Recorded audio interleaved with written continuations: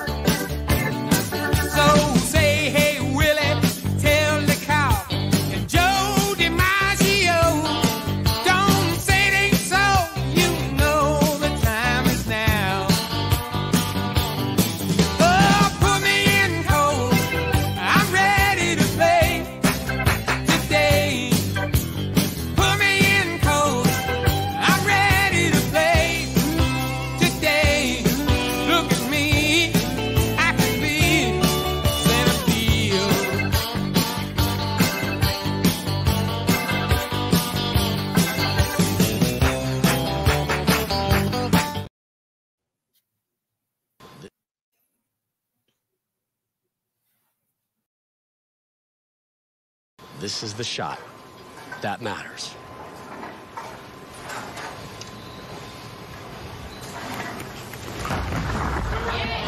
Hit it, drops it 2 pins away from his first tour title. What a performance. Incredible. First couple of shots, didn't look like he was even breathing. And then he got real comfortable, made some really great shots, stayed clean, 9 spares and strikes only this entire game for Booker. For the Masters, he's got it!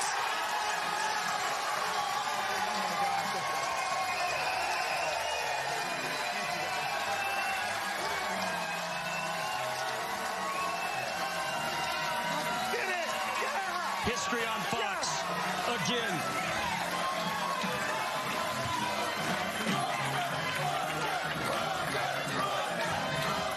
You can see the eyes right now. King Booker trying to keep it tight, but it is tough. Look at that smile. Yes, folks, history was made yesterday in the state of Nevada, besides playing gambling. Booker becomes the 3rd ever African-American to win a PBA major tournament on the Professional Bowlers Tour. You got to go back to the days of, was it Adam? Let's look at the list back in the days. Back in the day when we used to watch it, we remember these gentlemen here. D-Ron Booker became the 3rd African-American, said black player on Twitter. PBA needs to change that. All of the major champions. D-Ron won the United States Open. Gary Faulkner Jr. won the 2015 World Championship, the old national championship. Now I was there. Yeah, for that. And then the guy who started it all off is George Brandon III, who won in 1993. 1993 it wasn't the Firestone people; it was the General Tire Tournament of Champions. That's right, Chris. So, Tom Clark, if you're out there tuning in, driving to Michigan or whatever you're doing, make sure you got everything all correct, because that's a very big thing there. So But Adam, it's pretty cool. On Easter Sunday, he wins a title in front of so many people of his friends. Yeah. Made the trip from New Mexico. It looked like a whole stadium full of people. Yeah, and it's I didn't get a chance to watch it. I saw the replays of it because I was working. Yeah, because I watched it, and it was like, I mean, the two finalists were going for their not only their first major win on the PBA Tour, first win overall. Mm-hmm. Yeah, it's crazy. And then he had an opportunity to win because our friend Patrick Domowski, who we had on our show a couple months ago, I reached out to him over the weekend on Saturday and said, good luck on Sunday. He goes, thanks, sir. I appreciate it. And I always gave him that luck that he needed. But he got the luck. He got the luck. Yesterday, the oil pattern.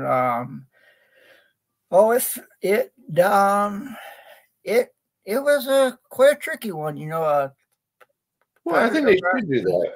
I think majors should have tricky oil patterns. And it's like Patrick Dombrowski, TB Jason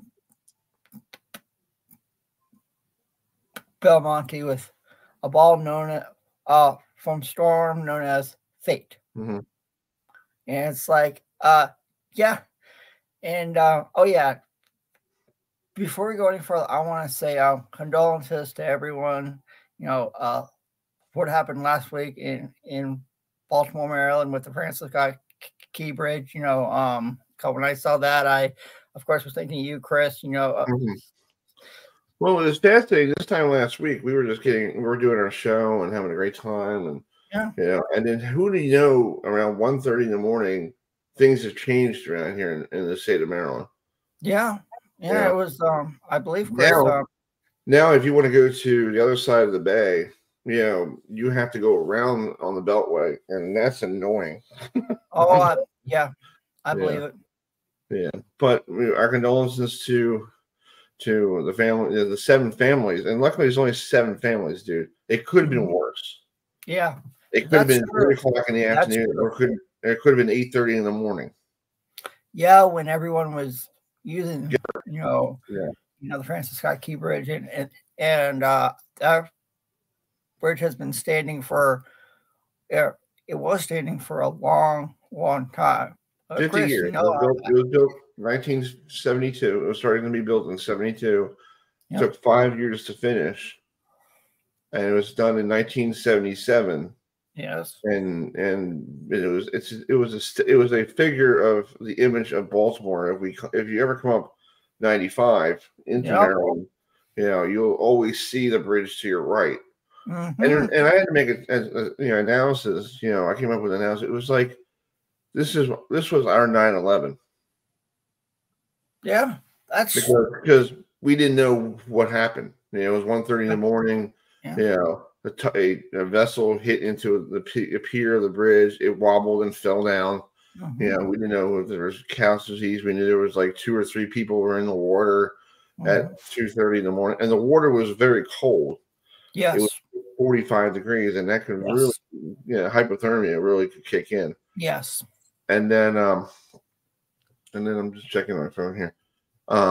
And then all of a sudden, we got, and then daybreak came up, and it looked really disastrous. And and to me, it reminded me when my first time going back up to Long Island, New York, where I'm from, and we always saw when we got on the Verrazano Bridge, my family and I, we always saw the towers. Yes, and the towers, and my mom said the towers made her feel like we're home. Yeah. That was gone the first time we went up there. Wow. And we were trying to figure out what the hell happened here? What's going on here? Yeah. But our condolences to the families and and the people who are our first responders who are out there right now building a little channel to try to get people in and out. So it'll probably take a long time for a new bridge, to be constructed again, because and it's giving a lot of people headaches up there. Oh yeah, it starts tomorrow because everybody's back from. It was luckily it was on a spring break. Yeah, that's but true. Now tomorrow is the first day back from everybody from spring break. Mm-hmm. I know. Exciting. Yeah. Oh yeah, Chris. While we're on the air tonight, there's a really huge women's NCAA basketball game taking place in Albany, New York. Rematch of the national championship game from last year between LSU and Iowa. And did you hear what came out from the Washington Post and the LA Times about LSU women's basketball and head coach Kim Mulkey? I'm not surprised because I had her on. I had a chance to talk to her last year on Zoom, and she's very cocky. Yeah, she thinks your shit don't. No offense, shit don't stink. Like okay, you were at Baylor for how many years, and you won what 3 national titles? Mm-hmm. Whoopee, buddy, whoopee. And now you come to LSU and you win 1, and now you feel like you're, the king of the queen of college basketball, and then you have, no offense, Angel, Reese, who is, no offense, folks. I hope you don't get offended if you're here in the state of Maryland. She's a piece of trash.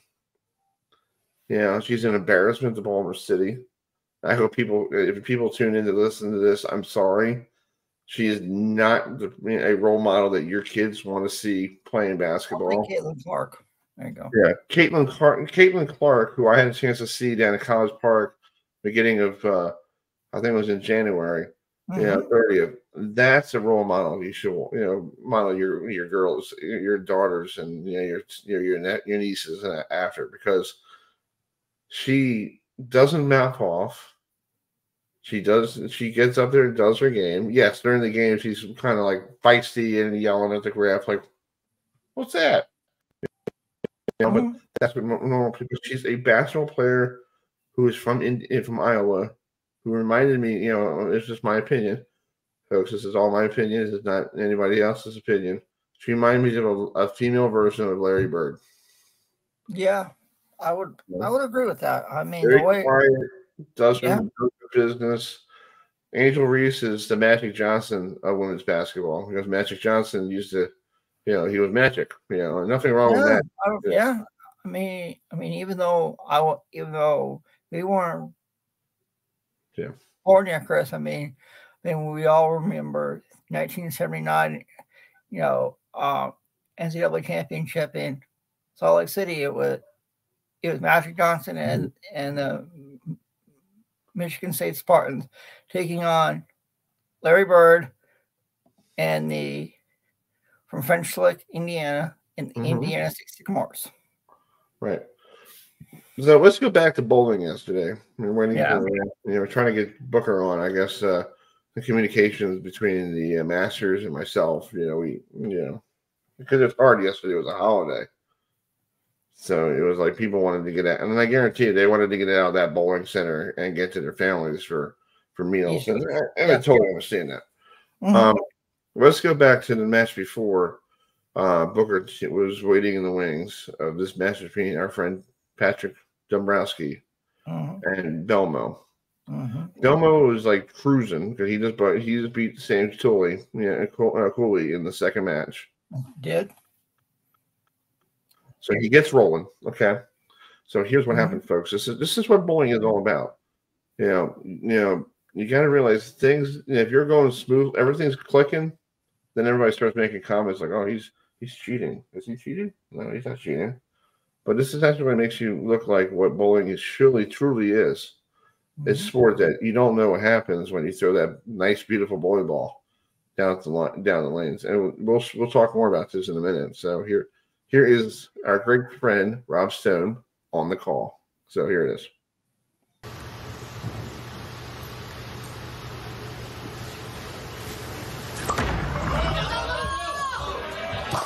Way right of target. Are you kidding me? I should have stopped. Why didn't I? I can't keep up. Why didn't I? With this pendulum of momentum, this is insane. So what did you mean? I should have stopped. Oh, wow. I was watching that clip like 3 times over before I put it on the when I was in here, and I'm thinking he should have stopped. What should he just gone down straight down the lane and hope for the best? Well, I mean, that's something I would love to ask him if he was on the show tonight. What do you mean I should have stopped? Yeah, I mean, it's like, yeah, it's weird. Do you get up there too quickly, or I don't know. Yeah, it's like when I was watching it yesterday, I was like, you have got to be kidding me. I was like, what in the world has happened? And it's like, well,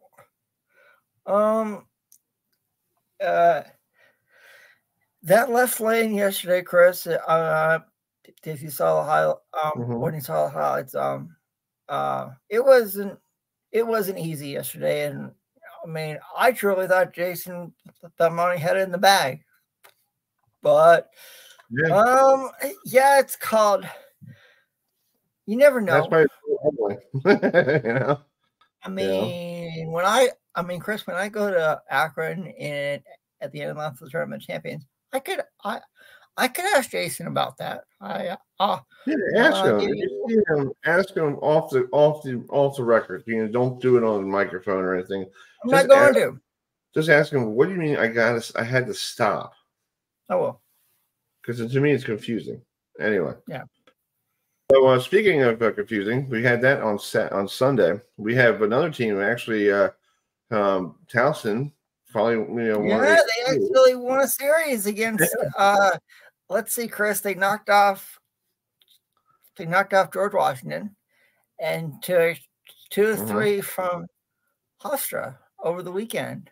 Hofstra, and I know Coach Tyner, who's right in the back room here. He said what 11 to get to the CAA tournament. Yes, Chris.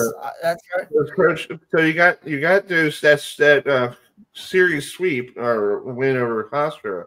So you said 11 to get to the CAA tournament. So I guess that's journaling now that everything's clicking. Well, what I said was we had to, losing the first 3, we had 11 more to go. Okay. So we need to be 6th place or better to qualify. And the way I look at it is that we need to be 500 or better. So that would 27 game season, we would be 14-13. 13-14, I've seen it work, but I'd love to be 14-13. But I told the guys if we were 13-14, it would be we'd have a chance. So we had 11 losses to play with, and we only burned 1 this weekend. So that was okay. To beat a team like Hofstra, very well done. Very well done. Yeah, good job. Good job on that. You started off even on Wednesday beating a good George Washington team, coming back behind and holding them off on the road. We did. Yeah, we did. That's a good way to start. Yeah. Yeah, a very good baseball team in George Washington. They took care of business when they were up here. But even if you remember that game, it was 4-4 in the 7th, and we walked the world and gave it to them 7-4. Down there, we tried to do the same thing. We tried to give it right back to them. It was 8-4 going into the 9th, and they got I think 1 hit, then an infield hit, and then the walk parade was on. We're just struggling finding the strike zone from the pitching mound. So it's something I'm sure we'll continue to work on and get better at. But whoo, man, when you put those extra runners on base, bad things are going to happen. Yeah, right. Yeah. And you can't, and plus the errors are getting a little bit better. You're not like, you don't have like no errors in the game. Everybody has an error in baseball, no matter what it is. You don't see the major leagues. The Orioles had 2 errors, someday, and they still won. I feel like if you have 4 errors in a game, that's a little hard to win the game if you have 4 errors or more, because you got to make sure that other team screws up too at the same time, and then you can pull off the win. I tell my guys at the beginning of the year, there are certain things that happen in every baseball game And usually 1.5 error at this level is what can be anticipated. Some obviously go 0, but more than likely you're 1 to 2 errors per game. And if you can keep it at that, you're right, Chris, you got a shot. If not, you got to make the other team make some errors too. I mean, it's got to be a serve and volley thing, you know, and as they know, I tell them straight up, nobody's perfect, man. We're not going to play the perfect game. It's not going to happen. We're not going to have a pitcher throw 9. I mean, the perfect inning. It's just not going to happen, you know. So if it did, it would be great. It'd be an added bonus. But let's be real. Let's figure out what we could be good at. And if we know going in, we have 1.5 errors to use. Well, when we get to 1, knock it off. Let's play. You know, that's it. We want to walk 3 to 4 guys a day, not 8 to 9. You know, certainly not 11, hit 5. I mean, we've hit 53 batters this year already. 53. 53 free bases are tough to overcome. So, you know, we got to do a better job of pitching it. And then one good thing that happened this weekend that was really really good to see was we came back from a 5-1 deficit on Sunday, and the pitching staff really nailed it down for us. I mean, it was good because Hofstra can hit. I mean, they are a good hitting team. So it was good to see. It was a beautiful day out yesterday. It's like, you know, it's a great day for baseball. Oh yeah, yeah. This might have been Friday. Friday, okay. Yeah. But still, it's still a great weekend for baseball, except for you had Saturday with a little rain, but that was kind of before your game was over before that. Yeah, and we were in that Saturday game. Our game was a 5-1 loss to Hofstra that day, but we had runners on first and third in the bottom of the first and didn't score with 1 out. Then we had runners on first and third in the 4th inning and with 1 out and didn't score either. You score both of those runs or at least 1 run in each one of those opportunities, that's a different ball game. You know, now we've got the lead 2-1. Maybe they don't add to it. Maybe the momentum swings into our dugout and you go from there. But you know, they're a good team. They're gonna do some damage along the way. And of course, now we're their biggest fans. You know, now they got to go out and beat everybody that they play, just like we got to continue to go out and beat everybody that we play. Yeah. And coach, it's called and this week you don't have the midweek game. You know, it's coming up this coming weekend. Those dreaded Huskies from up in Boston, and you know how good they are. So, what'll be some other things you'll work on, you know, in practice this week, you know, to get ready for the 3-game series against Northeastern? We kind of looked at our schedule and we figured this was as close to the mid point in the year that we could have. So we wanted to make sure that we had nothing going into the Northeastern weekend so that we could try to identify some areas to work on. Obviously, pitching perfection is one of those. But this was also the week where we hoped we'd be able to maybe take a deep breath.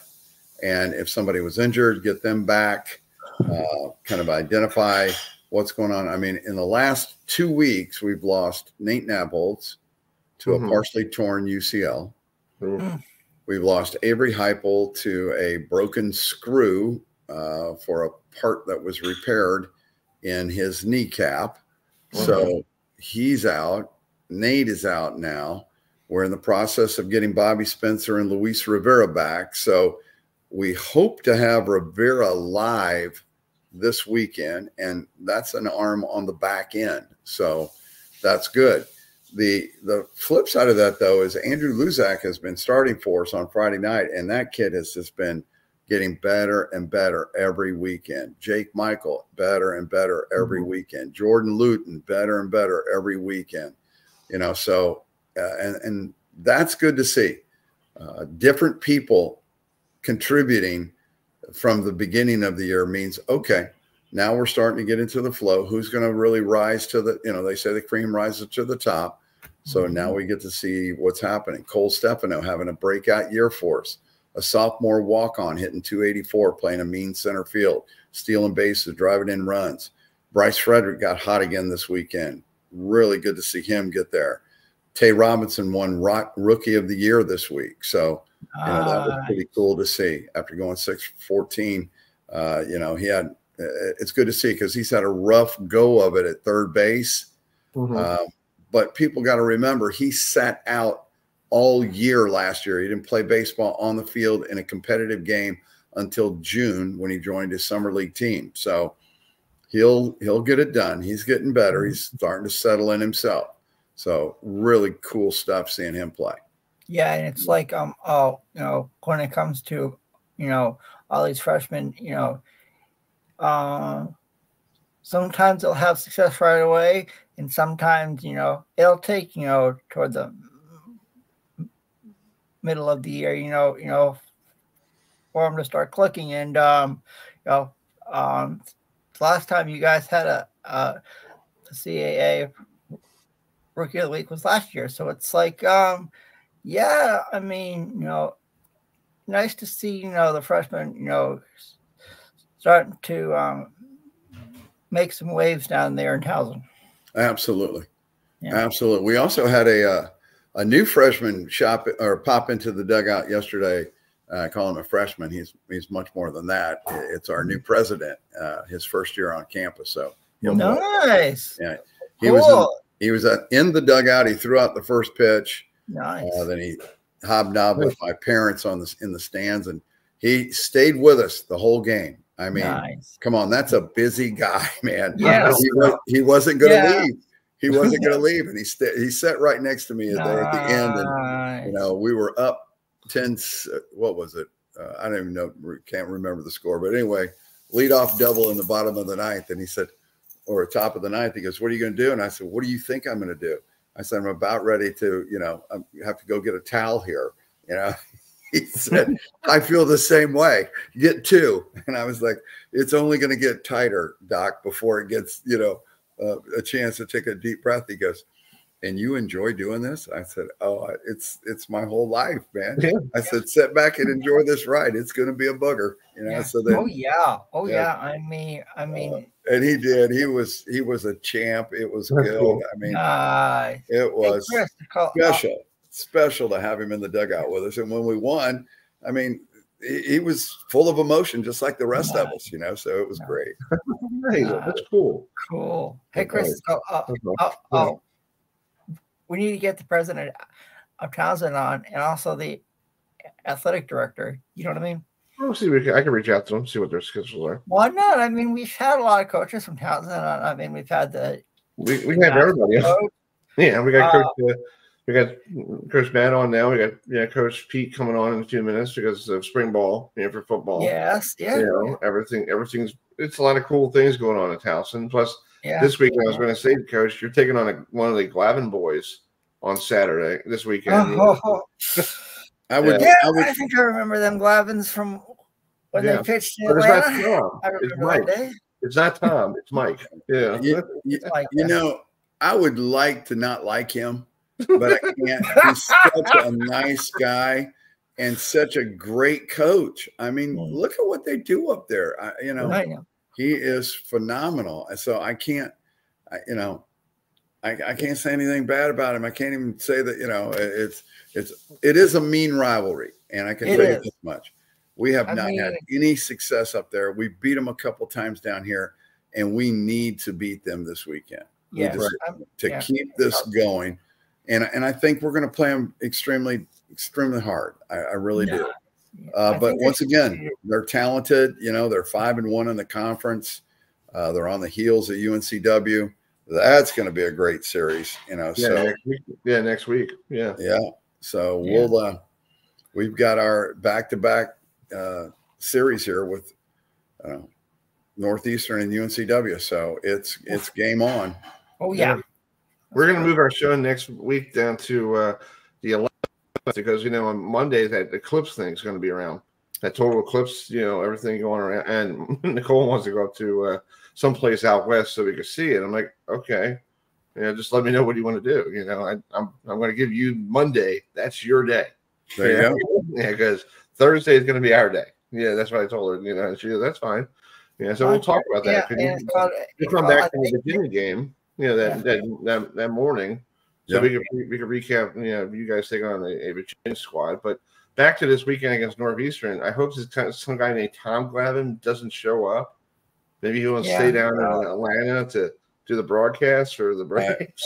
You know, I had a little podcast a couple of years ago with one of my interns. He needed to do a podcast, and he said, "Hey, I need to produce one. Could I be your right-hand guy? You do the interviewing." Yeah. I said, "Sure." So I interviewed Mike, and I said, "What was it like growing up Glavin?" You know, and he was like, "Dude, let me tell you, it was the most competitive family. You know, we fought over the fork at the dinner table." You know? It was. You know, them Glavins like to play hockey. Oh, you know, yeah. Oh, yeah, they do. I think Tom was a good hockey player. Yeah, I mean, it was hockey, basketball, baseball, whatever sport was in is what was on. And he said, you know, it was just, you know, and Tom obviously set the bar pretty high. So, you know, Mike had to follow suit. You know, he played professional baseball as well for a while. He got a cup of coffee with the Mets. So he's been around. You know, he comes by his knowledge, honestly. He's worked hard to get where he is. You know, it's funny.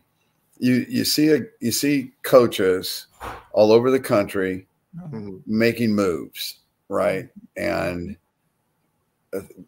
hats off to Northeastern for taking care of Mike Glavin the way that they do to keep him, because that's where his family's from, and that's where he wants to be, and they have struck a chord with one another. And I believe he signed like an 8-year deal last year or something like that. It was really a long-term contract to make sure that Mike stays in Northeastern as long as he wants to, because I would imagine a guy with a pedigree and a resume like that it has got to be in conversations for these big-time Power 5 jobs. Don't you all think that? Right. Of course. So you're the guy would say, let's use Florida State as an example, because we had to get a new coach because of Mike Martin retiring, and look at the roster, looking at Mike Glavin, brother of Tom Glavin.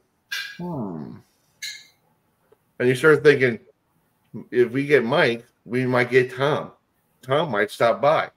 Tom might help out with the pitchers, make us look a little bit better.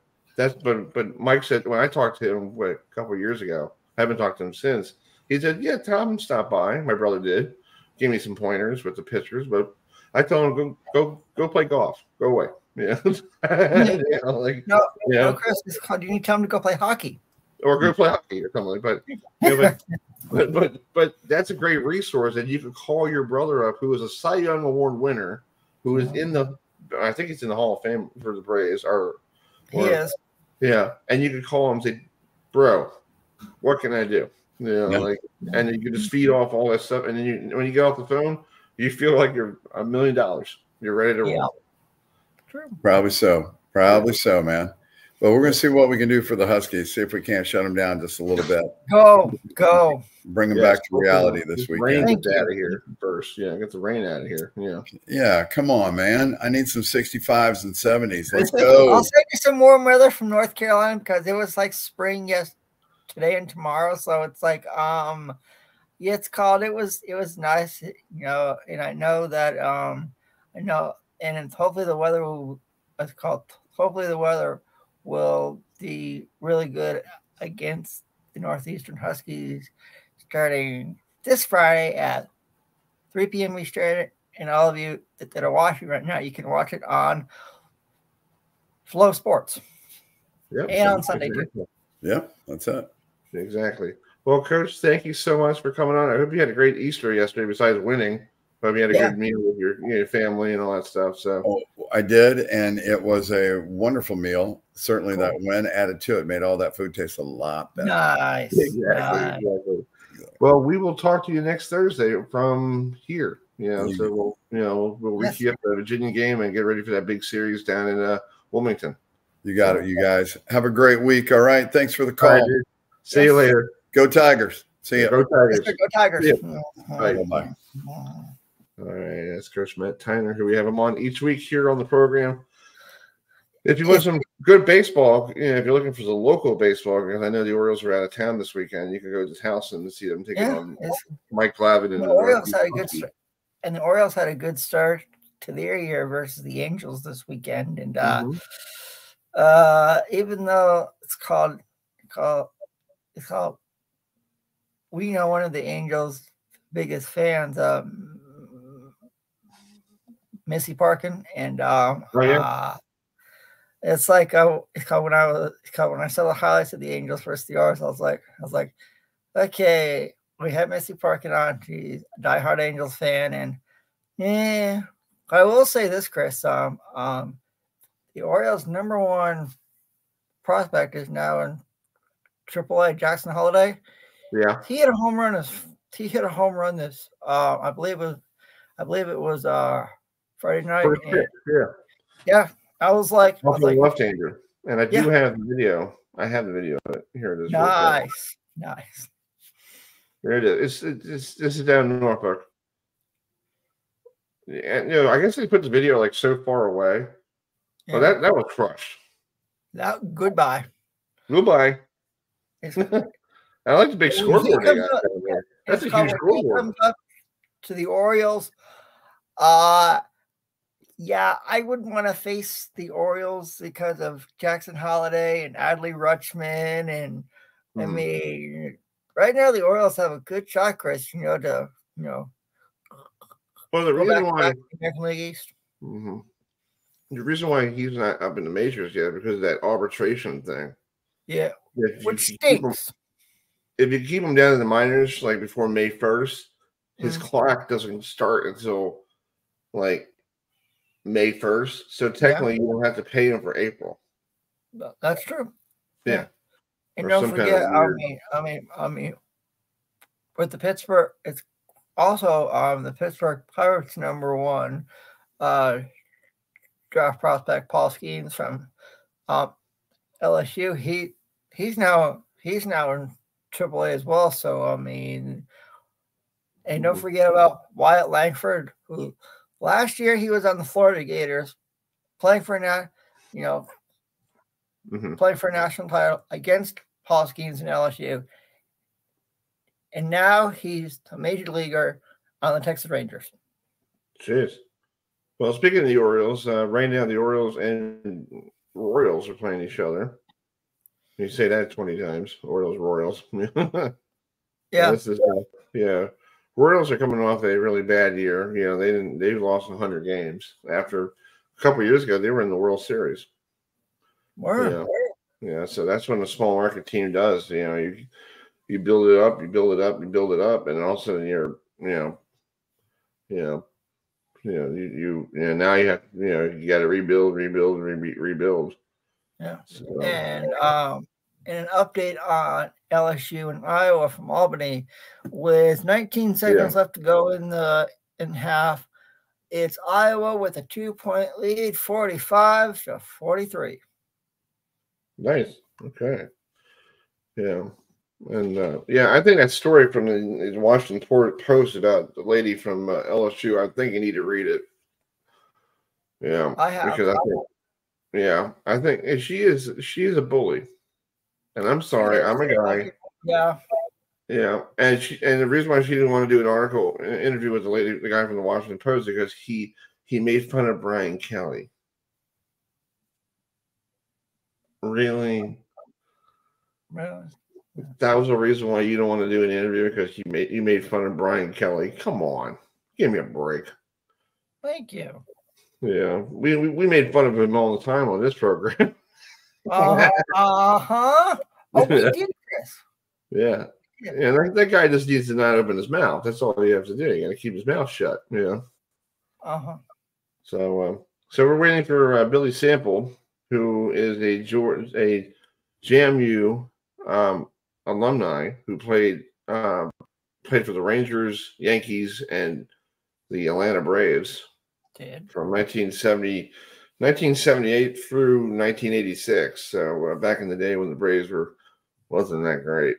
But we do have an update from Camden Yards. Let's bring it up here. The Orioles and Royals are tied at 3. Yeah, we're just trying to kill some giant Orioles and Royals. All right, tied. Oh yeah, yeah, and also let everybody know the why. Why is everything in blue tonight?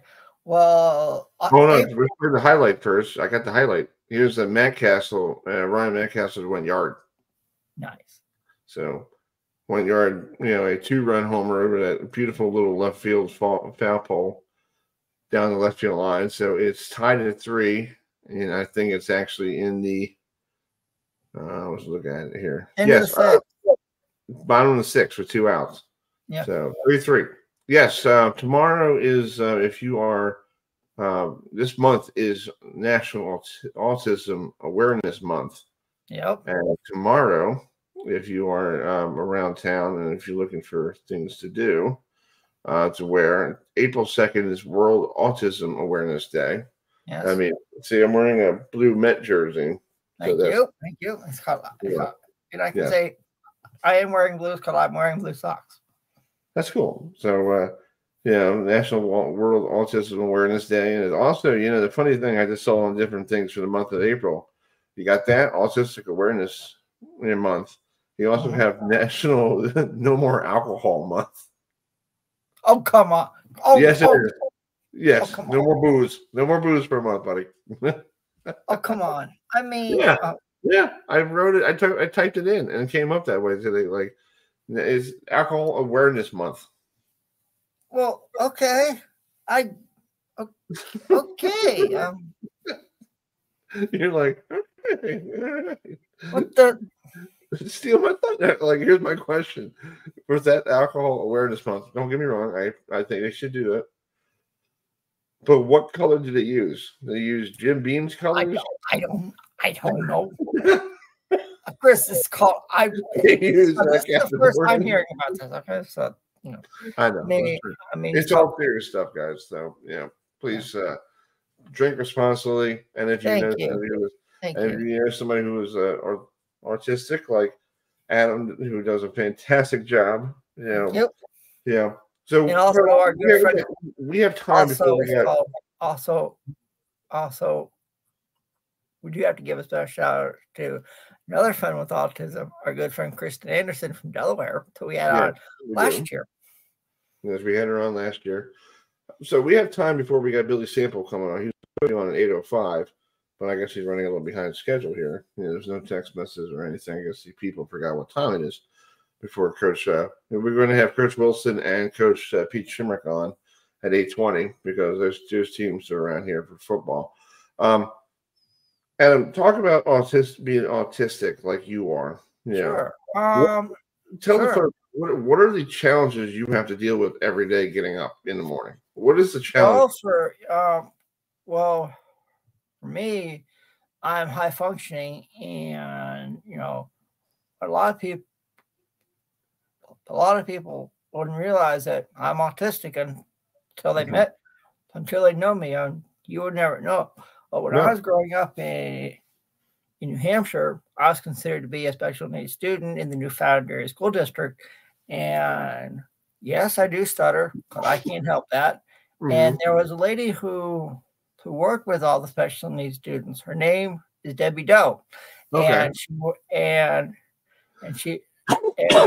not only did she work with myself, she worked with another good friend of mine.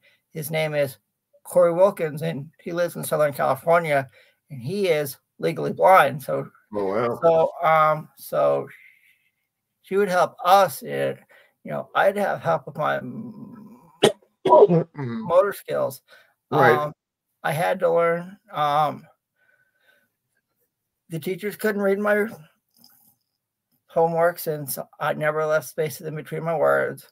I had to have help tying my shoes. I had to have help learning how to ride a bike, and it's still hard for me to ride a bike. And when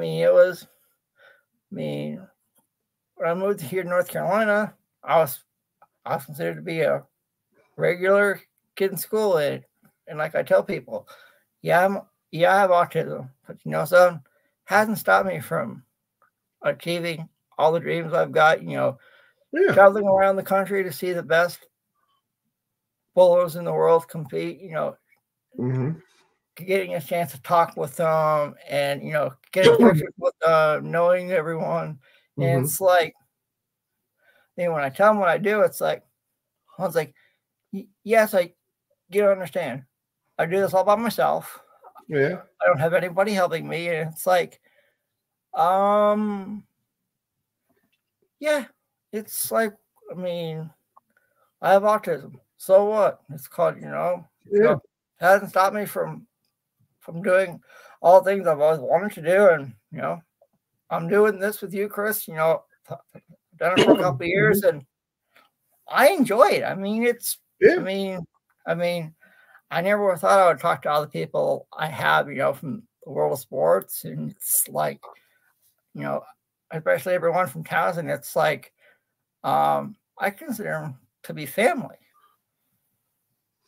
Yeah, I think it's cool. And like you said, you live your dream. You're living your dreams. Like you said, you have never thought you're going to get a chance to talk to, like, like people like Mike Norville.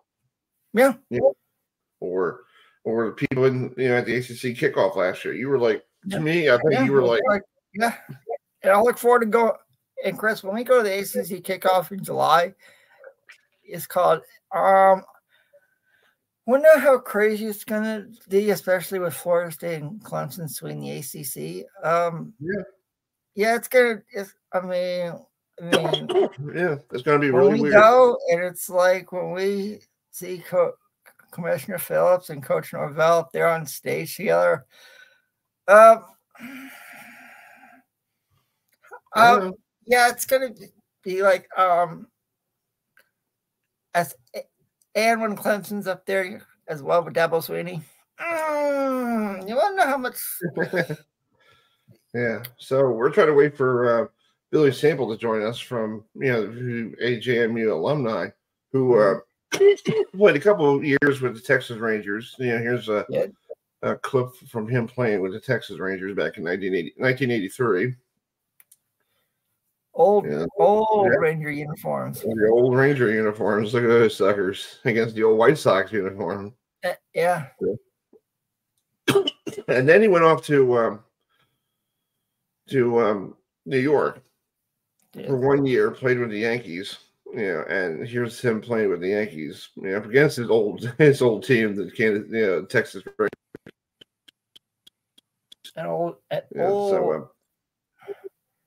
That's Dave Smith, who used to be. Yeah. Here's Billy Sample coming up to the plate. And so he's batting .264 at that time in 1985. And then he finished his career in Atlanta with the Braves. Did. And the funny thing is, he got a hit off of some guy named John Tudor. Look at the old Braves uniforms back there in 1986. And there we go. He went old Atlanta Fulton County Stadium. Exactly. So speaking of the Braves, the current Braves, they're on a roll. They went to Chicago today, played the White Sox, and they beat them by a score of 9-0. And this guy Riley here hit a solo home run. Austin Riley, yeah. So they won 9-0, and it was called after 9 innings. 8 innings. 8 innings because of the rain, but yes. But the Braves are on the roll again. The Mets are struggling. We had a hard time with the Brewers. Now, Chris, it's called. I actually have a good friend of mine who I work with, and she used to live in New York, and from what she has told me, she used to take her bike to Shea Stadium for at the old Shea Stadium and go see the Mets play, even when they had a doubleheader. That's cool. Back in the old days, they did doubleheaders. Yes, they did. Yeah. Yep. So we're waiting for Billy Sample to join us, and then hopefully we'll If not, we'll try to get him come on a little bit later. Yeah, let's see where. I saw that Iowa score. It's tied 45-all now. No, wow. And oh yeah, I'd let everyone know. Coming up at 8:45, we're going to talk some minor league baseball with the manager of the Trenton Thunder, formerly of the Eastern League, now a MLB draft league, Adonis Smith. 9:05, we're going to switch gears to talk about the Norfolk Tides, and we will have the radio broadcaster Pete Michaud joining us. And then at 9:15, we're going to have Gareth Kwok on, who is a broadcasting and... Hold on. Let me get the coach on. So hold on a second. Nice. Let me get you up here. Hold on. Chris, how you doing? Doing good. How are you doing? Doing great, thank you. No problem. Thanks for coming on. And how's spring ball going? Hey, it's going well. That's cool. Yeah, we've had some good days. Nice. So really happy with the progress we're making. Nice. Awesome. All right, folks. Welcome to the show. We got Coach Pete Shinnick on the show with us. Also, we will have Coach Morgan State Coach Wilson on, because these guys play each other again this year in the Battle of Baltimore. But Coach Wilson is going to be having something pretty cool, Coach Pete. This Saturday, you will have the Maryland Terrapins stopping by. Yeah, I heard about that. Yeah, I think that's pretty cool. So let's first talk to you, Coach Pete. So you just said spring ball is going well and all that stuff. So just how many more practices do you have? Yeah, so we're going to do our spring game April 11th, Thursday night. Okay. And so that will be practice number 15 for us. So we've got 3 this week and 3 next week. So we just completed 9. Practice 10's coming up. And, we got 6 in before spring break, took spring break, got 3 in last week. Really like how the guys came back, and looking forward to having another good week this week. Nice. That's awesome. Let's bring in Coach Wilson. Coach, are you there? I'm here. How you guys doing? Doing good. Thanks for coming on to this evening, and happy Easter to both of you guys. I know you guys had a great Easter with your families and all that stuff yesterday. No problem. So talk about the reason we got you on. You're in starting spring practice, but you're having something special coming up this coming Saturday when Coach Loxley coming to town with his Terrapins to be part of a thing called Baltimore Day. So explain to the folks on our air what that's all about. Yes, it's just a unique opportunity to have Coach Lox and his staff and his team come up and visit Baltimore and show 2 universities right here in the state of Maryland involved together in the community, give them an opportunity to see our quote-unquote FBS program in the state, as well as one of the FCS programs in the state. So we're looking for, a pretty good turnout. And for us, it's a practice. Our guys will move accordingly. We're not scrimmaging those guys, anything like that. We practice right before them. Then they'll take the field and practice, and just get the community an opportunity to see both universities. That's cool. That's awesome. Coach Pete, we have Coach Pete Shinnick on the show from Towson. Coach Wilson, you guys are big friends. Friends of the friends of Baltimore. Coach Pete, is that sounds like something Towson should do over in the future? Bring somebody up from like Maryland or somebody to help bring out the program of Towson and everything else. Yeah, I think it's a great idea, and really kudos to Coach for getting that done. And I think that's a unique opportunity to really again showcase Maryland college football, and what a great way to get more people to see the 2 programs and be around the 2 programs. So yeah, that's something that when we heard about that, we were like, all right, what could we do that kind of looks like that? So I think it's a great idea, and happy for them to be able to get that done. That's cool.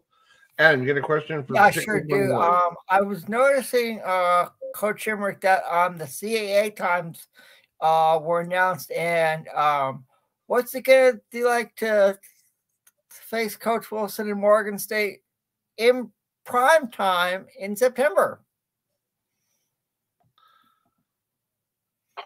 Yeah, our game time, we're 6:30 week 2. Is that right, Coach? Yeah. Yeah, that's right. Yeah, I think that's right. Yes, sir.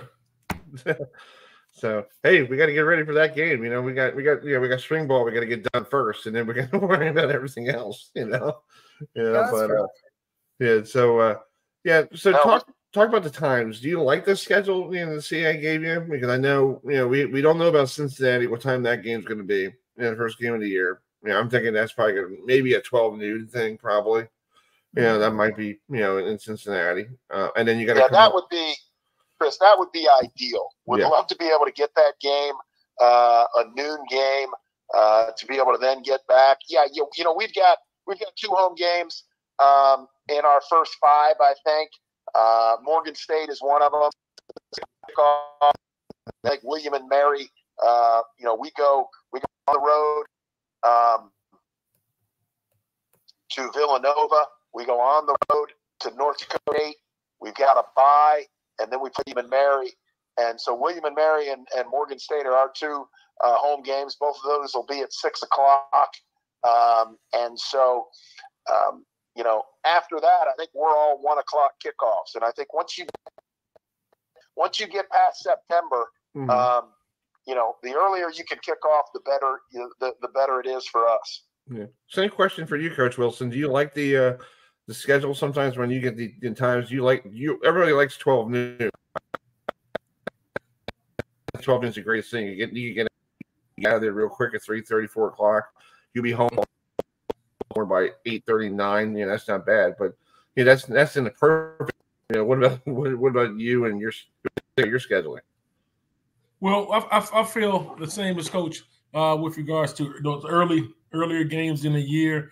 If you have some of those late games, then you can navigate through it a little better than you can later on in the season. But for us to play Towson in the evening time in Baltimore, I think it'd be great for the community. I think we're probably the only show in town that particular night, so I'm looking for a very festive environment. But we got some time for that. I'm quite sure Coach want to finish spring ball, and I want to finish spring and go see some blue water at some point before we start talking about September and August. But go eat some good seafood in Maryland. Indeed. The blue crabs. Yeah. Crab plates, yeah. We should have in August, when they have a press conference getting ready for the game, between Towson and Morgan. We should all go to a nice little restaurant, have crabs, see who wants to pay for it. I'll fly up. I'll fly up first. I'll fly up to North Carolina. I'm game. I'm game. GoFundMe page. And just sit down and have crabs and talk back and forth, and hopefully nobody throws punches. Just have a great time, and we'll we'll see you in September. Okay, have a great day. Yeah, I'm game. Why not? That'd be cool. Why not? Maybe not. So anyway, Coach, let's talk about your spring ball for Towson. How's your quarterback situation going? Yeah, we got great competition going on. We brought in Carlos Davis, and he's done what we'd hoped. He's a guy who started a lot of games, started games at FCS, started games at junior college, started games at the FBS level, and he's done what we'd hoped, created great competition and depth in that room. Nate Kent, our starter from a year ago, he's had a very solid spring. Brought in Winston Watkins, a freshman quarterback. He came in early, graduated high school early, and really have liked what we've seen out of him. And Sean Brown, who was our second string quarterback. Those guys have been battling pretty well. So I like the room. Like what we've been able to get accomplished, and looking forward to seeing how this plays out the rest of spring. Do you feel like after the last game of the year you win at home, do you feel like there's more excitement in the locker room knowing that you guys could do this? Yeah, I think our guys, really got a great feel for what we're capable of, but also what we're not capable of. And I think, our season last year was really an up and down season. And when I say that, we'd win a game, lose a game, win a game, lose a game, win a game, lose a game, win a game. That's how we ended the season. So I feel like our guys got an idea of what we're capable of, but also what we're not capable of, and how we need to prepare every day to be the type of team that we want to be. Right. Same question for you, Coach Wilson. How's your quarterback looking? Quarterback play looking right now? Well, we have 3 to 4 guys really competing. We're returning 3 of the guys from last year. Brought a mid-year transfer in and picking up the system pretty well. We had some changes offensively, so picking up the system pretty well. And just they are competing every day. Whether it's on the field and or in the classroom. We're starting to see our off season and our extra work pay a little dividends with the guys. This is my second spring ball at the university, and I think we have the foundation laid now. And it's more so just continue to add pieces and continue to get better each day and do these little things right, which will eliminate losing those close ball games. Yeah, if you fix it now, it might be fix up the little pieces now. Like when it comes to September and October, you could actually remember those little pieces, and it could be a perfect place to like the game last year at Akron. You had a chance to win, and you lost by 2. There's a little things in there that maybe lose the game. This year, you probably win that game this year if you look at it. I mean, that's definitely the hopes. But I gotta tell the guys, you don't win ball games until you have done everything you need to do to win those ball games, and that's including everything off the field and on the field, classroom work, the whole 9. And I think they understand that now, and which is a good step in the right direction. Yeah. And you got a question for whoever you want. Question for both coaches. Do you rather prefer playing in the afternoon, or would you rather be playing at night? All right, who wants to take that first one? For me, go ahead, Coach. Go ahead, Coach. Go ahead. Hey, for me, you like to play, early afternoon games, just because you're able to kind of, at that evening start watching that film and prepare for that Sunday and for your next opponent. When you have the night games, it kind of takes away that opportunity to start breaking things down at 10, 11 o'clock at night for your next opponent. So, but there's benefits in both. Like I said, you're playing Towson in the evening time and prime time, and you're not competing against any other college football programs in the area. So that gives a lot of opportunity for a lot of people to see both programs. So it has its pros and cons. Right. Go ahead, Coach. Yeah, no, agree wholeheartedly. And I think, I think Maryland in September, you have no idea what you're going to get. We played in heat at the University of Maryland last year, and then we were in rain twice. Mm-hmm. And our game against Morgan State was beautiful. So, but I'll take the afternoon game, like Coach said, because put it to rest, get it done, and then break it down, and then start looking at the next opponent, and you really get 4 or 5 hours, to prepare for your next opponent that you don't get when you're playing at 6 o'clock or 7 o'clock at night. Mm-hmm. That's true, and I feel like your players are more focused if it's in the afternoon than the evening, because you spend the whole day and probably, like we say, on the road. You have a game at 7 o'clock. You're in the hotel until by the time you leave the bus, by the time you get over on the bus to get over to the stadium, it'll be 5 o'clock. So your players are sitting around watching TV and getting bored, and and they lose focus sometimes when they're on the road. I feel like if you're on the road, you should do 3 o'clock, 3:30 games, and you'll be done. Why you have to be 7 o'clock? Because all these kids are young kids; these are college kids, and they lose focus real quick after 5 minutes. So anyway, I agree with both of you. Good question, Adam, on that situation there. Coach Wilson, I do have to ask you a question. Your game on August 31st was supposed to be in New York. What happened? Because it got changed down to Hampton, Virginia, right? Yes, sir. We we signed a contract to play Hampton University. The venue was up in the air. We were supposed to play at a soccer stadium there, I believe, and apparently there's some conflict with the scheduling regarding the stadium. So we just moved this game to Hampton. It still will be considered the Brick City Classic, just not in New Jersey. But we're going to have an opportunity to play a good Hampton team, and we're looking forward to it. That's cool. Well, you guys, let me let you guys go. But thank you so much for coming on tonight, Coach Shinnick. Thanks for coming on. Thanks for being such a good host of our coming on our show each week. We appreciate it. Hopefully we could do this after the spring game so we can recap what do you think about the spring game. And Coach Wilson, good luck this Saturday with the Terps coming to town. I know you guys have, you're not joint practices, but having them there and help promote Baltimore Day. And hopefully this is something you could see continuing throughout the next couple of years. Yes, sir. I appreciate you guys. Hey, Coach, take it easy and finish up healthy. No, thank you. You do the same, and wish you the best. Have a great spring. All right, you guys. We'll talk to you both soon. Thanks, Coach. Thanks, Chris. All right, see you later. Bye. All right, that's Coach Pete Shinnick and Coach Wilson from Towson and Morgan. We're trying to get a hold of Billy Sample. That's why I had to cut it short because he didn't know how to click on the link. So, yeah, I guess. But we got time until on phone. Yeah, we got time until when we get on here. Yeah. So let's see.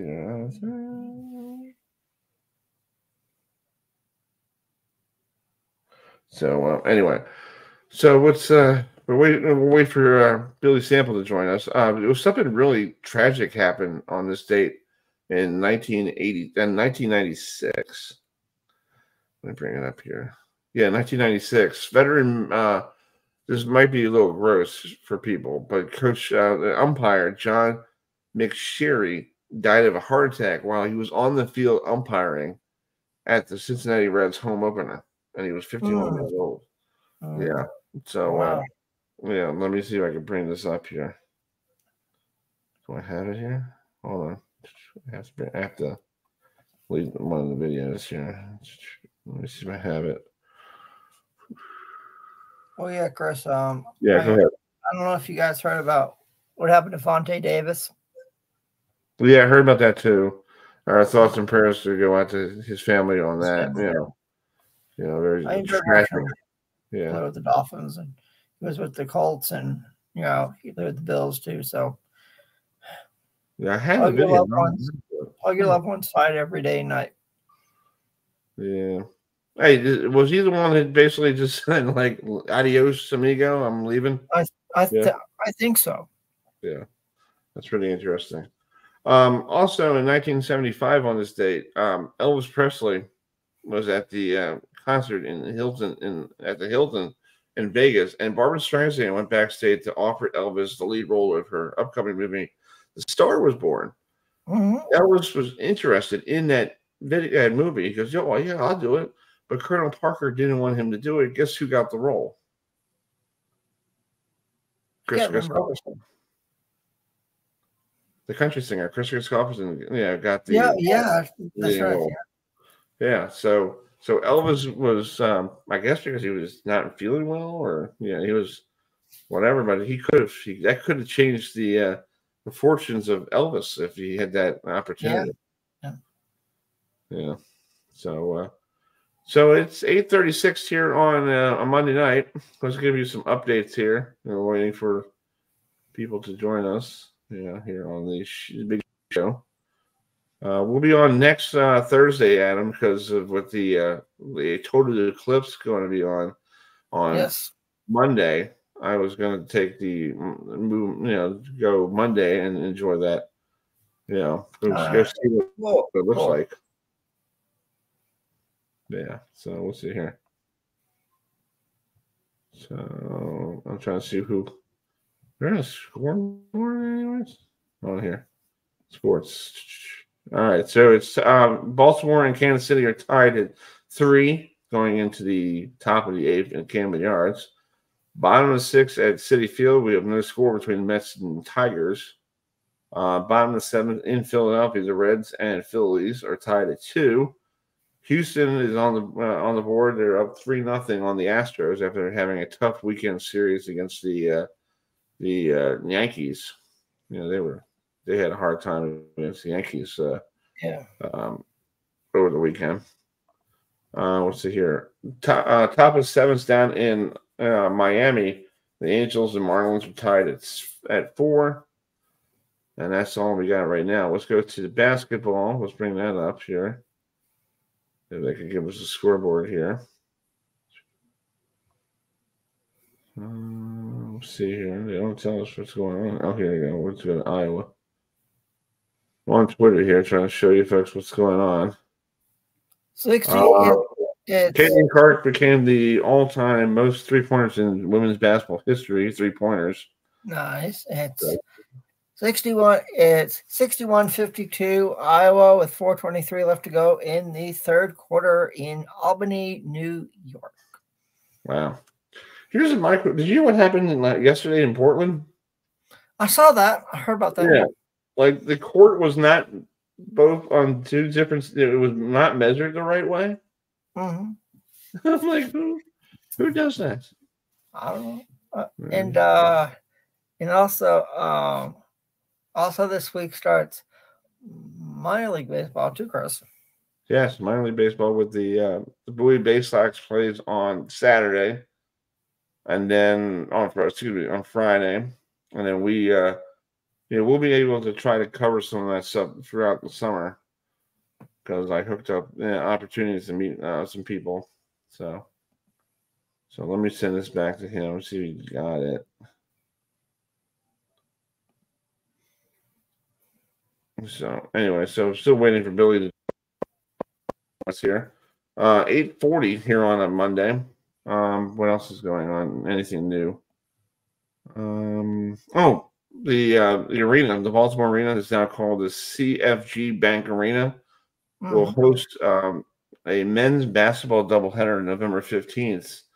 Virginia Tech and Penn State will be there to play against one of those games. So no Maryland this time around. I think they should have got Maryland in there. What is Virginia Tech going to bring? I mean, I don't know.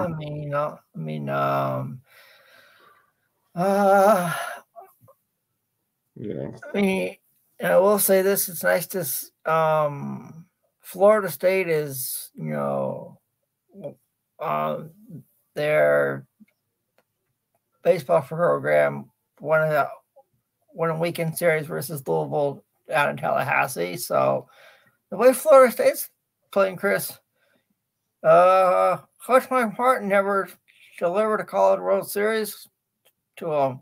But this is the year that it could be. Never know. We got the guy from Notre Dame as the coach now from Notre Dame, and he did a really good job. So anyway, let's see if we have any. Let's see if we got any updates here. Let's keep an eye on this women's basketball thing for you folks. It's almost time for the manager of the at 8:45. We're gonna have the manager of the Trenton Thunder from the MLB Draft League, Adonis Smith, will be joining us. Hopefully, we're still miss the Trenton Thunder in the Eastern League. I mean, I remember them in the Eastern League. Chris, you do too. Yeah, they had the Baysox. They had they had the Phillies. Reading Phillies are still there. They're not going to get rid of that franchise. Come on, that thing's been around since the 1900s. Yeah. So let's bring in, and we can bring them in early if you want to bring them in early. Sure. You want to welcome them? Go ahead. Sure. Speaking of minor league baseball, our next guest, he's the manager of the Trenton Thunder of the MLB Draft League, and Chris and I remember when this team was in the Eastern League. So let's bring in the head coach of the Trenton Thunder from the MLB Draft League, Coach Adonis Smith.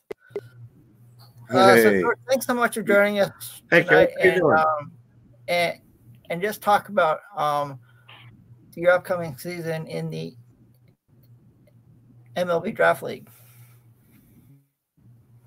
Well, Adam and Chris, appreciate you guys for having me on. It was a surprise, but a good surprise to to come and speak on your show. So I'm grateful for that. Yeah, I'm super excited. Super excited. I've been in the draft league for 2 years now. This will be my third. I was a hitting coach for Williamsport Crosscutters. Did a phenomenal job there. And last year, hitting coach for Trenton Thunder. And I was able to kind of get the blessing to become the skipper this year. So super excited, ready to get started, and just kind of waiting to see the talent that's going to come. Yeah, it seemed like, and explain to folks the MLB draft league, because a lot of people are like, why is Trenton Thunder in the draft league? They used to be in the Eastern League. What's going on here? What's the deal? Why is Trenton? Trenton has a nice ballpark. Don't get me wrong, it's a beautiful ballpark. Yes. I think I drove past it a couple of times in Trenton. I haven't been there yet, but I heard it's a very nice ballpark. But just explain to folks what the draft league. You got college kids who are trying to get drafted by a major league franchise, basically playing games so they could showcase their talent, right? Correct. Yeah. So okay. What the draft league is, there's 80 games. It's an 80-game season. First 30 games are with high school and college guys that are mostly on either someone's draft board or have been highly touted or highly scouted. And so they're split up amongst the 6 teams within the draft league. And what they'll do is kind of, I would think it's more of to get a better eye of those kids amongst the same level of talent. Either those guys that are, high school kids or college kids will either get drafted, signed, or if they don't like their position, they'll go back to school. And that's the first half. And then the second half is an independent league, professional baseball with guys that have exhausted their college playing careers. And so it's the first step for them as professionals to try to move on and become signed as well. That sounds cool. That's cool for these kids because they need something. Because if you're not, if your college game, if you're not on a good college teams like Florida State and all the good teams around this country, you don't get noticed at all. I know JMU is a good school. There's some players from down there, but basically all these kids are trying to get themselves out there. And if you don't have a great conference or a team that everybody knows, it's hard for you to get your name out there. It really is. It's a game of production. It's a game of production, a game of projectability for a lot of these kids. So if they don't produce, when they're playing those high level kids, and they are, depending on the talent that they're playing in their conferences, it could be tough for them. And with Major League Baseball cutting down the draft from 40 to 20, it just makes it that much harder for guys to get a spot. So there's a lot of talent out there, and everyone's kind of chomping at the bit to get seen and be put in front of as many scouts as they can with the hopes of being signed. Yeah. So you played your college ball at NC State and also at North Carolina A&T. First of all, let's talk about the Wolfpack. What do you think about the basketball programs? They both are in the Final Four. That's pretty cool. Both women's and men. They're playing each other. Yeah, that's pretty cool. Yeah. So what's your take on that? Yeah, I played at NC State, and then I played at. I'm sorry. Yeah, what's your take on that? Those teams you're on NC State going to the Final Four. I think that's pretty cool. Both women and men both playing in the Final Four in the same year. I think that's awesome. I love it. It's one of those things that especially this time of year, it's a hot team, and NC State winning the ACC championship, and then they have a great squad over there. Great coaching staff. Players are hungry. And they're feeling themselves, and I love it. I love seeing teams, especially NC State, to kind of get out and kind of show them what they're all about. So that's cool. It's really neat. I was at NC State for a couple of years, and then I went to NCAA, kind of finished my career playing wise. And then I played independent ball for some time. But to kind of circle back, yeah, it's exciting to see. And my mom she showed me her bracket. She ended up penciling in NC State to win the entire thing, but she never played it on anything. But she's got a good bracket right now, so. Okay. Right. I mean, I will say this, Coach. I know you went to NC State. I actually had one of your rivals winning it all. Team from Chapel Hill. So it's like, I will say, yes, I see NC State, going to Final Four. And speaking of NC State, how cool was it, for you to play in the ACC, at NC State, since, the ACC is always loaded with competitive teams, like you guys and Florida State and obviously North Carolina, Clemson, Notre Dame. So what is it like to play college baseball in the ACC?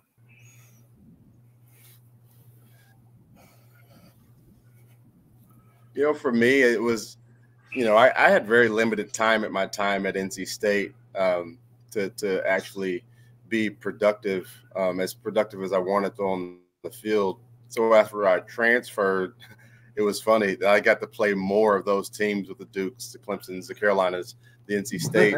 And it was a blast. Honestly, it was just me kind of showing who I was to kind of, bring out, that inner dog in me to kind of prove myself. And I thought I did great. I thought it was a you're always facing top competition. You're always facing guys that are going to play at the next level for sure. And you just want to make sure that once you step on the field, that you're just as talented and can do the same things those guys can. Yeah. Well, let's talk about your. You've been in Trenton this is your second year, and now you're the manager. What managers have you grew up watching? Do you have your own set of style of being a manager, or are you more like a Sparky Anderson? You just pull them out real quick, or what type of manager are you? If we go to one of these games, let's say you come to Frederick this summer. So me, I am what they call a player's manager. I'm going to be there for them through thick and thin. I want them to feel comfortable. I want them to be themselves. But at the same time, fun is fun. But once we hit that field, they have to compete. I want things to be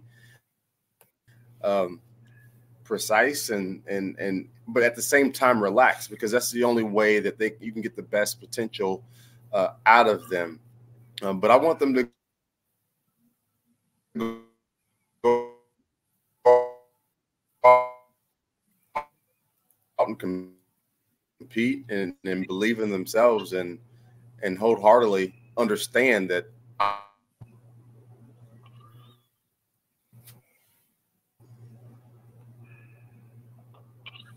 Yeah, we can still hear you. Are you okay? We still hear you. We're good. You're going in and out with the internet a little bit, so we'll make you guys hear me? Yeah, I can hear you now. It's just, you're going in and out. You had a little hiccup there. It could be on my end. It looks like I got a pretty good connection, but it's hard to tell.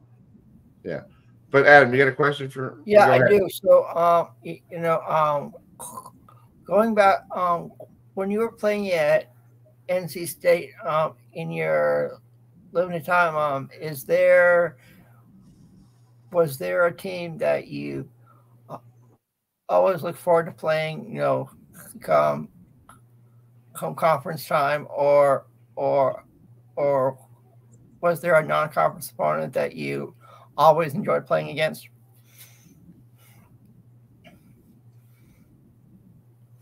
There's quite a few of those teams during that time. I think had Mark Teixeira on the team. Mm-hmm. I don't think I saw the field then through there, and then kind of flipping it whenever I did transfer to A&T to go back and play NC State was a kind of joy to me.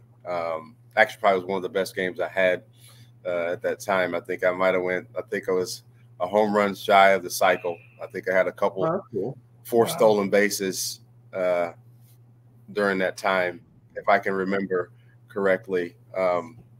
But also getting back and, playing against your friends and playing against your teammates that you kind of went through the thick and thin with them. Just kind of seeing the flip side of it, it was always, a competitive, environment. And that's kind of how I wanted it to be, and that's how it always was. So that was just one of those fun things of playing in that conference or playing against those teams within the ACC. How cool was it, to have Mark Teixeira as a teammate? Oh, he wasn't a teammate. He was at Georgia Tech, Oh, okay. But to watch him play, I mean, cool. there was a ball hit. It was a ball and we found it on the other side of up next to one of the dorm buildings on the other side of the soccer field at the time. Wow. But oh my God. Yeah, there was a lot of talent that came through there, and we had some talented guys as well. But it was just a joy to kind of see, firsthand what for sure a future big league looks like. Nice. Well, Coach, we're going to let you go because I know the internet's kind of shady here, but thank you so much for coming on tonight, and we'll get you on before the start of the season. You got to play, plenty of time before you start in June, right? Or when's the first game? Yeah, June 4th. June 4th is our first game. Cool. We're homestand against State College. Okay. Yeah, we'll get you on. We'll get you on during that week. We're on Monday. We're probably gonna be on Monday night, so we'll get you on that week, and we'll preview that game with you guys. Okay. Yeah. Okay. Well, thank you guys again for having me. Looking forward to another conversation. Yeah. Well, have a great rest of your week. Okay. Thanks, Coach. Right. See you. Bye. You do the same. See ya. Thanks, Adam. Thanks, Chris. See ya. Cool. Yeah, that was a little shady with the internet there. I know Adonis Smith, who is the head coach, the manager of the Trenton Thunder, was joining us on video there. We're still waiting for Billy Sample. I don't know if he knows how to get on, but we'll try to get on. We'll get on another time, folks. I guess I'll have to do, StreamYard 101. Yeah. But so let's keep an update on that women's basketball game for you folks. It's at the end of 3. Let me bring this up. They're going to the 4th, and it looks like Iowa's in the driver's seat. Yeah. Going to the 4th, Iowa has a 69-58 lead over the defending champions of the LSU Tigers. So if Iowa wins, they go on to the Final Four in Cleveland, and Caitlin Clark gets an opportunity to try to win a national title before she goes off to the WNBA. She's going to be the first pick. Yeah, and it's like, I mean, how cool would it be, Chris, to see Caitlin Clark in Iowa going up against Coach Don Staley and the undefeated South Carolina Gamecocks in the national championship game in Cleveland? Well, I think that would be good. I think that would be a great game. It could break records for the most. It could break records for the most watched NCAA women's basketball game in history. Oh yeah, it will be. It should be. Yeah, it should be. The big win. We're going to be on next Thursday, folks. Reason because we were talking about next Thursday night.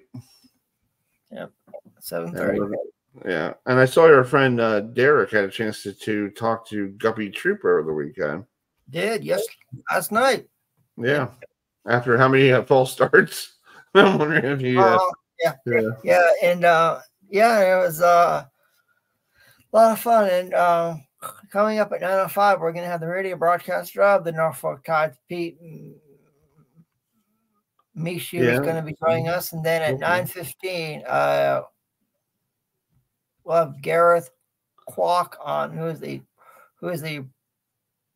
broadcasting and public relations assistant for the Bowie Baysox. Well, So I gotta tell you a special thing, Adam. I didn't get a chance to tell you this. Coming up on next Thursday night at 8:00, we're going to be on at 8 next Thursday night because we got this gentleman coming on. Tom Baker. Yes. Good old Tom really? Baker. We got Tom Baker coming on? Yep, we got Tom coming on. He bowls on Monday nights in the league, so I can't get him on Monday nights. But I remember watching Tom, when I was a kid growing up on the Pro Bowler tour, and he was more dominant on the fall tour than he was on the spring on the regular tour. Nice. I think 1 year I think he won 3 or 4 titles in '85. Yeah. So he'll be joining us next week here on the program. And now he's a force on the PBA 50 tour as well. Yeah, and he bowls with Pete Weber. So and Walter Ray. Yeah, Walter Ray and all those people. I think Mike Albee might be. Who did we talk to last week about? They should have like a senior tour thing on TV. We had Steve Jarrett on last week. Yeah, that's right. Yeah. So, darn. Okay. But this week bowling is in Detroit, right? For the World Series of Bowling. Mm-hmm. And after that, after the World Series of Bowling, is time for Adam to fly away to Akron, Ohio for the Tournament of Champions. Right. And I will get plenty of video and try to talk to some people from Fox Sports to come on our show in the future. Well, get some phone numbers. Get some phone numbers. Get Randy. I have Rob Stone's email. Anytime I need him, yes. I will try to talk. I will talk to Randy Peterson and yes, it's called. Yes, folks. I'm going to try my hardest to get the Queen of the PBA Tour, Kimberly Pressler, to join us one night sometime this year. So you head on out. What day are you on? Thursday? I fly out. I fly out on the 24th, and I will get there on the 25th for the last two round of match play. Okay, it's 24. Yeah, let me look at my schedule here real quick. And then Saturday is the PBA Elite League, which 3 teams have already punched their ticket to Portland, Maine in September for the PBA Elite League. They are the New Jersey Kingpins, led by managers Carolyn Doran Rowlett and her legendary husband Dale Ballard. The Portland Lumberjacks, led by, of course, by Tim Mack, and they feature Kyle Troop and Wes Malott. They've also clinched a spot to go home, as you could say. And also the Las Vegas High Rollers have clinched a spot also up to Portland, Maine in September, led by Andrew Anderson and Sean Rash and their manager, TBA Hall of Famer, Leto Monticelli. We could get Monticelli on next Thursday because we're on Thursday. Yeah, and he doesn't bowl on Thursday nights. No. So we'll see if we can get him on. Maybe we'll do it PBA League next week. If there's no situations going on here. So anyway, it's 9 o'clock. Let's bring in this next guest. She's down in beautiful Queen City, where we were last summer, Adam. Yeah, down in Charlotte. Yeah. And they're there. The Tide is there taking on the Knights tomorrow. A four-game series down there in a beautiful Charlotte, North Carolina. A beautiful ballpark down there. Stadium, yes. We're bringing Pete Michan, who is the voice of the Tide here. So, hey, Pete, how you doing? And happy Easter to you, sir. Same to you guys, and I appreciate you having me on. Yeah, thank you. Thank you. How is the checks and how the stranded, the sweepstakes going on? Are you enjoying watching them hit? Because I know the first night he hit a first pitch against a lefty, it's a home run, and then everybody up here in Baltimore like when is he coming? Yeah, when is he coming? Yeah, that's the natural reaction of fans that somebody of Jackson Holliday's caliber, when he does anything at all, they want him up immediately. But, Mike Elias made it very clear after announcing that Jackson would be opening the year in Norfolk that, what he wanted Jackson to do was to see more quality upper-level left-handed pitching. One at-bat does not accomplish that goal, even though it was a very good at-bat. He's had a couple of other good at-bats against lefties so far, but everybody wants to get ahead of themselves, but certainly Mike Elias has a plan. And, you look at guys like, Adley Rutschman and, after him, Gunnar Henderson and others, they've had a nice taste of AAA. They've learned to dominate at this level. Let's remember a couple of key points. Jackson Holliday is still only 20 years old. In fact, only, 3 or so months past his 20th birthday. He won't turn 21 until December. He has still only had, a small taste of AAA baseball. He's not really needed in Baltimore. There's no pressing need for him at the moment. Let him continue to get at bats, play every day and lead off here. And, his day is going to come. Oriole fans don't need to worry about that. And I think he's going to be a great major league player. Just give him the time that he needs. Agreed. I mean, it's like when I can remember. Oh, sorry, Adam, go ahead. I can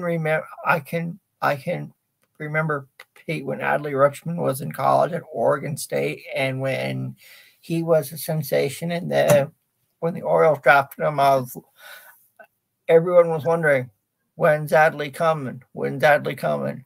Same thing with Gunnar, and now everybody wants to know when Jackson Holliday is coming. It's like, give him time, let him do his thing in AAA, and when the Orioles say, "Come on up," he's coming. Speaking of Adley Rutschman, how cool was it for you? Did you get a chance to call any of Adley Rutschman's games when he was in Norfolk? I called every game that he played. Nice. When he was at Norfolk, obviously, and it was a pleasure to watch him and a pleasure to be around him. Didn't get to talk to him very much personally. Obviously his time was so much in demand, and I, never really wanted to bother him other than for, just an on-air interview and to say hello. But, it was indeed a pleasure to watch him work and to see, his development. And again, and you look at Adley, when he went up, he didn't dominate immediately. He needed a little time to get acclimated to the big league game. And obviously, he's become one of the best players already in baseball. Same thing with Gunnar. It's not like he went out there and dominated immediately, but certainly he figured things out en route to being the rookie of the year last season. And we see the same thing with a lot of other people. Colton Cowser was not good at all last year. When he went up, had a wonderful spring. We certainly hope that's a precursor of what he's going to be for the Orioles this year. So, even the very best players, the elite talents, with rare exception, just need time to acclimate to the level they're at, the competition they're seeing. When you're looking at the best players of the world, whether it be a pitcher coming at you as a hitter or vice versa, it takes a little bit of time. And Jackson Holliday is only 20 years of age. I talked to him the other day and I said, how do you deal with all this, knowing that, you still can't even go out and buy a beer yet. So, and he handles it very well. He's very accommodating to fans, to the media, to his teammates, and yet he has a wonderful work ethic. And when he goes on the field, it is all business. And, he gets better every day. And it's a pleasure to watch him, just as it is, watching the likes of Heston Kjerstad and Kyle Stowers and Connor Norby and Kobe Mayo and others that we have on this club. So, just so much talent on this team. And Jackson certainly, getting most of the attention, but a lot of guys certainly deserve to be looked at. Yeah. So what happened to John Means yesterday? Is his first start? He only pitched one inning, gave us 7 runs, and he was done. Is he still coming back from that Tommy John surgery, or I thought he was almost there? Yeah, well, I think he's fine from the Tommy John. Certainly, he came back from that last year, made 3 appearances with the Norfolk, and then had those 4 late season appearances with the Orioles, in which he pitched very well, had an ERA in the upper 2s. Now he's dealing with that forearm strain, and that's why he's on the injured list right now. I think really this is just kind of spring training for John right now. And, he's out there just trying to find his mechanics, The one pitch that I thought looked really good yesterday was the changeup. But, the other pitches, he was missing his spots. The wind was blowing out and a couple of balls were hit very hard that went out of the yard against him. I wouldn't put too much into it. Yeah, it was a bad inning yesterday for John. So what, like I said, it's basically like a spring training game, just a little tune-up for him. He'll work on his mechanics, and, John Means is going to be John Means. Right. Yeah. So what do you think over the weekend? It looked like Coors Field baseball down there. A lot of 12-run games. The Norfolk won 2 of them, 12-6 or 12. And then yesterday it was 17 to. It was a lot of runs yesterday. So 17-5 yesterday. Like, how do you, as a broadcaster, keep people entertained, knowing this game's a blowout, and you're trying to keep everybody. It's Easter Sunday, so you're trying to keep everybody like, well, there's not a lot of people here. What do you do to keep everybody focused? Because I know I did arena football one time, and it was a team that we were broadcasting. The team was losing, gave up 100 points to the other team, and we still had people on listening to us. I'm like, why? It's 100-0. What are you doing? What are you doing? Go home. Yeah. It's funny you use that exact word, because I was broadcasting the game yesterday. It was 17-1 at one point going into the 9th inning, and I actually said on the air, for those of you that are still listening, I have 2 things to say. Number 1, thank you, and number 2, why? I even said that on the air. Wow. Just to have a little fun with it. And I was even surprised. We had an announced crowd of, I think, about 5,100 yesterday. Wow. And there were still probably 4,000 people in the ballpark in the 9th inning. Wow. When it was a 17-1 game. So I was surprised at that. And I even brought up, the old line, if you remember, if you're old enough to remember back, and I guess it was 1976, I think, when the Tampa Bay Buccaneers debuted in the NFL. And I think they went winless that season, and they lost one specific game. And John McKay, their head coach, was asked by a reporter what he thought of his team's execution in that game. And his response is, I'm all for it. Yeah. So, one of the great classic lines of all time. So, you just have to have fun with it. Let it roll off your back. You get games like that, even for the best teams out there. And yeah, I certainly did appreciate those people that stayed and continued watching, but it's a tough sell, certainly, when it's 17-1. Yeah. So let's talk about this series against the Knights, the AAA affiliate of the Chicago White Sox. I know they're struggling, the parent club, because I know today they lost 9-0 to the Braves in the rain in Chicago, and then they had the tough weekend against the Tigers, over the weekend. So what do you see in their AAA affiliate? Is there anybody that's pretty good to stand out if I'm tuning into this game tomorrow night to listen to you or watch it on video on MLB TV or whatever? Because I have the package now to watch it. Yeah, it's so hard really to get any kind of a feel in AAA because the rosters turn over so dramatically year after year. Guys move around, and if you even get a 50% return from a season ago, that's pretty good at this level. Now, certainly Charlotte last year was terrible. They've been bad for quite a while. Their pitching staff has been absolutely horrendous. Unfortunately, the White Sox just have not given them very much to deal with. So, I'm really at a total loss to say what we expect tomorrow night. I'm more focused on the Tides. I was actually just doing a little work this afternoon on Charlotte, familiarizing myself with some of their players and what to expect. But I can't really give you too much of a preview really until I get a chance to see them tomorrow night. Yeah, I love that ballpark. I went down there one time to watch the Knights play. I was down there for the ACC kickoff, and my buddy and I were like, hey, let's just roll over and watch the game. So I got a media pass. That whole ballpark, if people don't realize, it still has Oriole stuff in there. You still have, pictures of Eddie and Cal, and all because the Charlotte, the Charlotte team was a AA affiliate of the Baltimore Orioles back when I was a kid. And it's pretty cool. And it's pretty cool that it's the only ballpark. It's like, besides the one down the Tide, I'm a Met fan, everything around the Tide ballpark down there is all stuff. I'm like, where's the Orioles stuff? Where is it?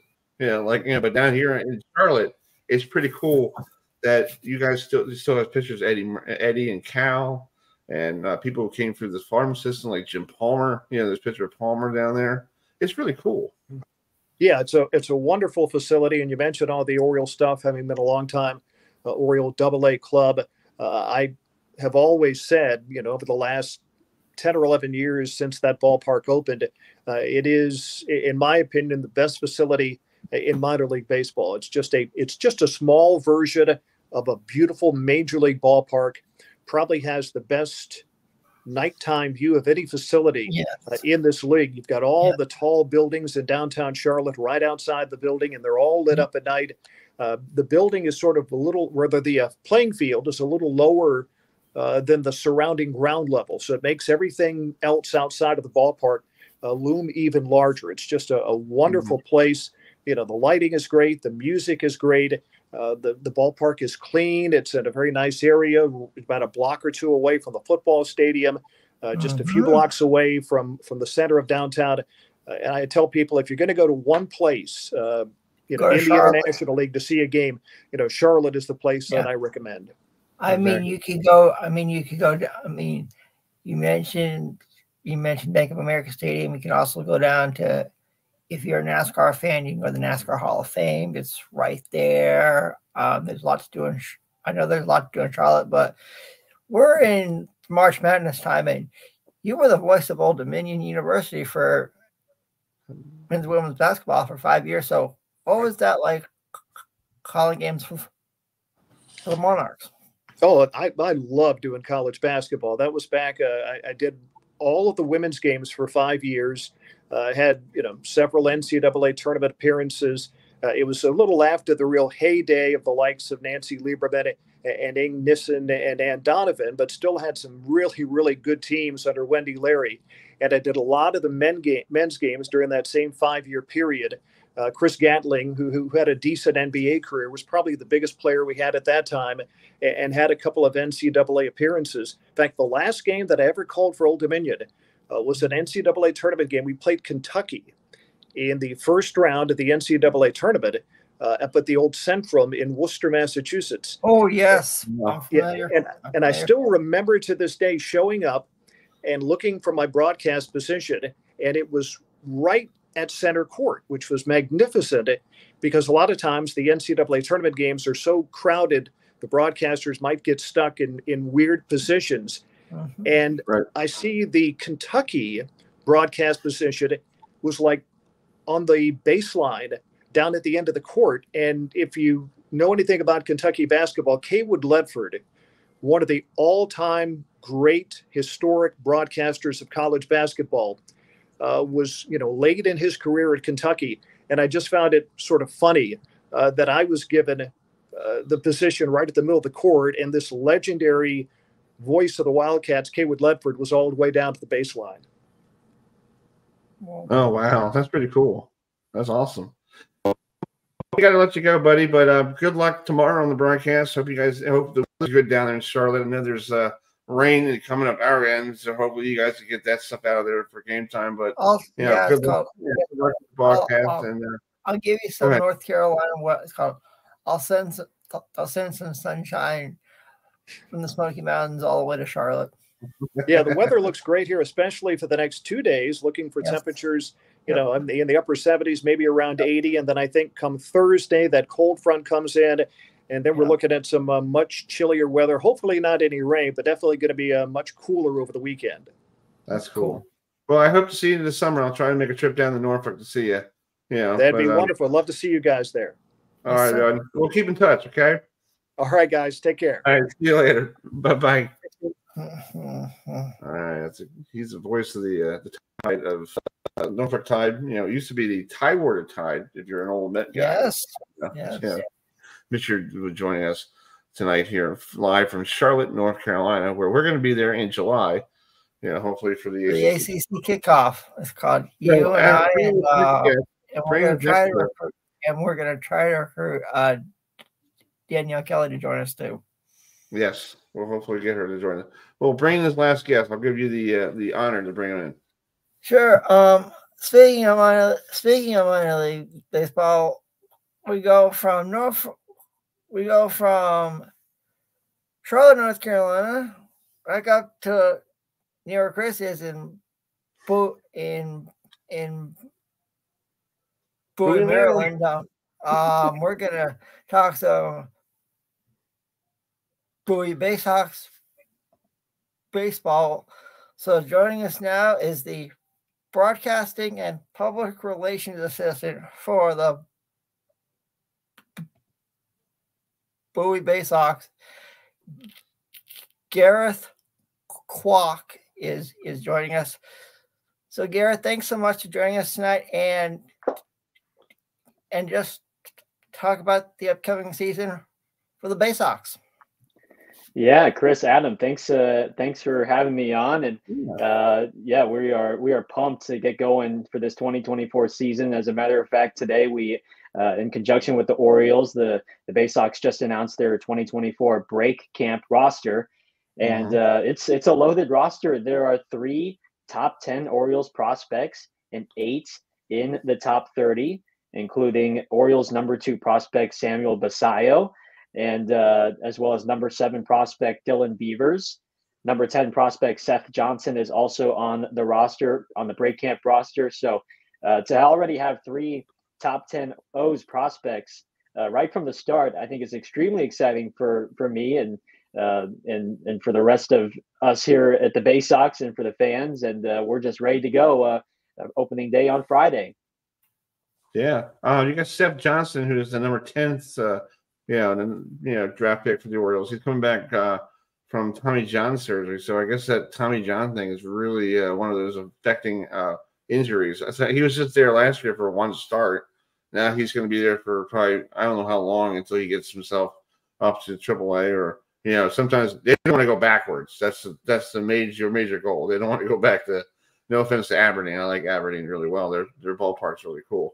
But just talk about your career in broadcasting. I was looking on your bio, and I was like, wow, this guy is a well-known traveler. You're in the Pac-12, doing the Pac-12 games. I need to ask you a question about that, because there's no more Pac-12, man. What are you going to do?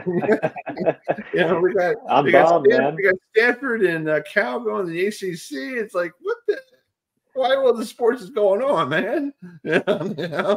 So talk about your experience in the Pac-12, because it was there at Arizona State for men and women's basketball. What was it like, being there with a Hurley brother being one of the coaches?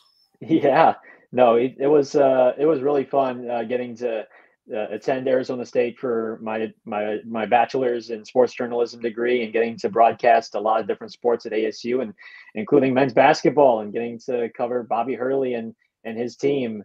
And Bobby's a fierce coach on the court, and expects a lot out of his guys, especially from his guards and from his backcourt, because he's a college Hall of Famer himself and a national champion. But I think I'm equally as bummed as you are, Chris. I mean, as a student, we would on the weekends go travel to all these Pac-12 schools and these campuses. So we would go to Washington, we would go to UCLA, and probably one of my most memorable experiences in college was getting to call Arizona State versus UCLA football at the Rose Bowl for the student station. And it helped that Arizona State won the game at the end. So that was certainly a top 3 moment in my time at Arizona State. And so it was just fun to get to travel to these different types of schools. You're going to Cal, you're going to Stanford, or you're going to USC, even Colorado and Utah. You're just going to places that you normally wouldn't go, but hey, you get to watch some Pac-12 action. And now it's sort of a bummer for these next group of students that now they might have to go to I don't know if they're going to go to Boston College or Syracuse. That seems a little far if you ask me, down to Phoenix. Okay, it's really sad. Right, man. Right. Now, since you went to Arizona State, talk about the rivalry in the Territorial Cup between Arizona State and Arizona, because for people who don't know, when those 2 schools play, it does not matter what sport. It always produces some incredible action. Am I right, Gareth? No, you're not wrong. I mean, it's one of the oldest rivalries in college sports. I mean, you're dating back all the way back into, early 1900s, and that's the Territorial Cup is one of the oldest cups in college football. So I think fans were happy to hear that, okay, like that the rivalry will stay. And even though both teams are now going to the Big 12, but I mean, yeah, as you said, for football, basketball, baseball, and women's hoops as well. Both teams with, have had success against one another, and really, softball as well. Both teams, I mean, across the board, you name it. I mean, just the rivalry runs deep in both schools. And Gareth, I was reading last year you were at a state that I'm very familiar with because I used to live there. So talk about your time with the New Hampshire Fisher Cats. Yes, that's where it all started for me. This is my second year in minor league baseball, but last year was my first with in minor league baseball, and it was with the New Hampshire Fisher Cats. And had a great time up in New Hampshire, and it was definitely pretty cold up there the first couple of months. A lot of 40-degree weather games, but yeah, as somebody who had done 3 seasons of summer collegiate baseball to finally get a year of professional baseball under my belt was really something I was proud of and happy of, and New Hampshire certainly achieved that, and now I'm eager to just get it going here in Bowie and here back in the DMV, where my first job out of college was with the Frederick Keys as their broadcasting and public relations assistant. So it's really good to be back here in a place that is very familiar to me, and a place that I've called home before. Yeah. Well, congratulations on the you got the Jim Nance Award back in 2022, the best baseball softball play-by-play guy by the Intercollegiate Broadcasting System, the IBS. That's really cool. So explain to folks, what is the Jim Nance Award? I know Jim doesn't come to your house and go, "Hi, friends. How you doing?" like that commercial now on for the Capital One, like, "Jim, you the hobby, dude." Yeah. So just explain to how did you get nominated, and how did you win the award, and how did you find out you won it? Well, I don't want to take credit for something, but I mean, I didn't win the award. I was like a second team All-American for the award, so I was, I guess, one of the top 10, you could say. So as much as that sounds pretty good when you were saying it to me, though. Yeah, you should be top one. Yeah. I appreciate it, but yeah, no, I mean, it's an annual competition amongst collegiate sportscasters run by the Sportscasters Talent Agency of America, STAA, and really it's for as collegiate sportscasters to showcase their best work and put together about a 15-minute or so reel showcasing their play-by-play, their hosting, their interviewing, their anything that really showcases their talents as a sportscaster, whether it be TV or on the radio. And so for me, I wasn't recognized the first couple times I submitted an application, and so I was really hoping my senior year I would get some recognition, and really worked hard to try and put together something that was entertaining and something that I was proud of, and was really happy to be named one of a select few. There's really only 25 or so, and there's hundreds of those students across the country that are applying, and so to be named one of about 20 or 25 in the country as one of the best was certainly an honor. Yeah, that's a good feather in the cap there, bud. Yeah. Put that, little feather in your cap. Yeah. Like, hey, that's pretty cool. Absolutely. Like with me, I've been doing this. This is like my. I went to Hartford Community College, and they had a radio station up there, and I started doing this stuff, and and I'm doing my own little internet radio, and I enjoy doing it. It's fun. It's cool. You get a chance to meet cool people, and you probably met some cool people along the way. And some days I have to pinch myself going, did I have that guy on my show?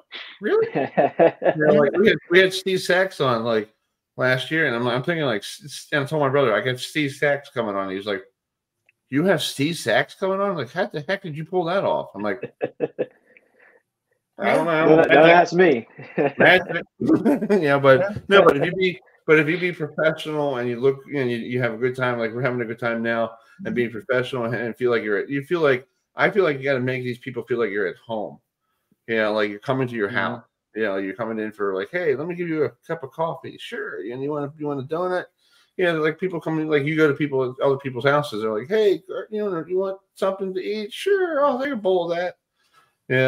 That's what I look at it. And you probably do the same thing when your games make you feel like you're sitting next to the guy going, all right, it's first and one ball and 2 strikes, and here's the pitch. Yep.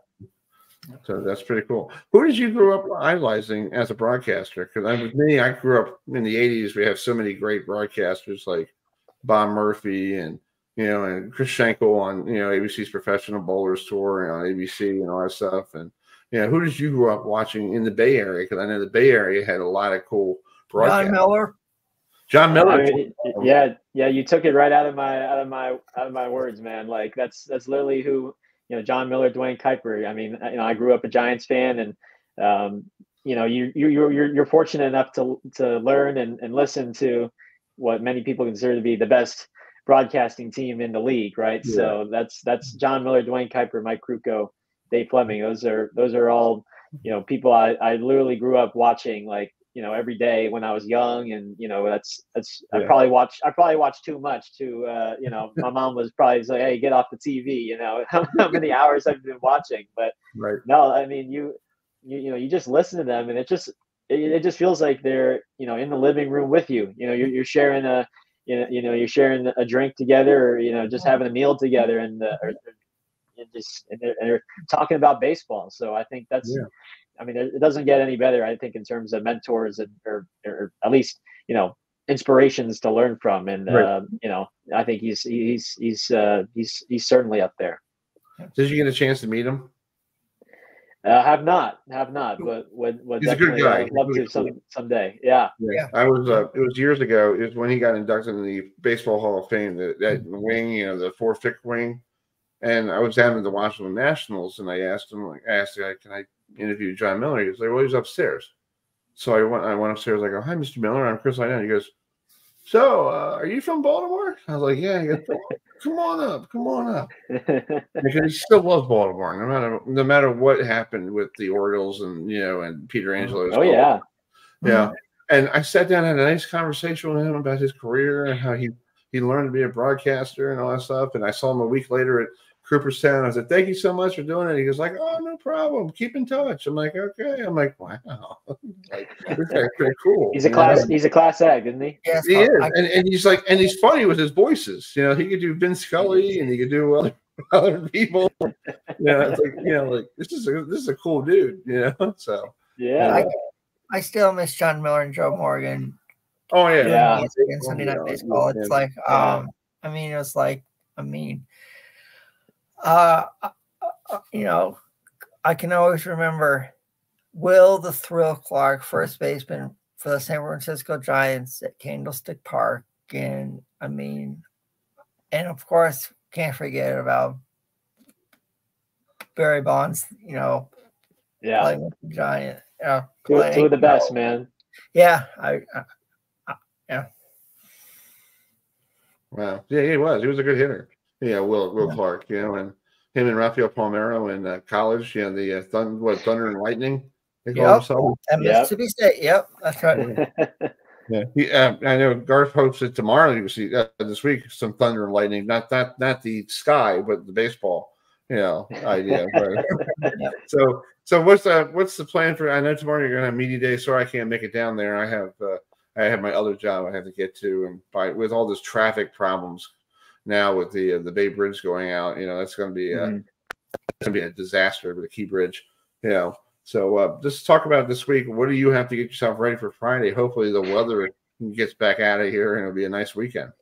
Yeah, well, I think lucky enough, we're gonna be okay. I think for this weekend, it's looking like we're gonna be all right, and the rain is kind of making its way through now, but shouldn't be much of a factor. Hopefully this weekend, I think that's the hope, and we should have a pretty good turnout for Friday and Saturday for those first couple of games. And Friday and Saturday, I believe it's fireworks nights post game. So, for those that are trying to begin the season out right and get a taste of what's to come for the Orioles in the future, look no further than the Baysox this weekend at Prince George's Stadium.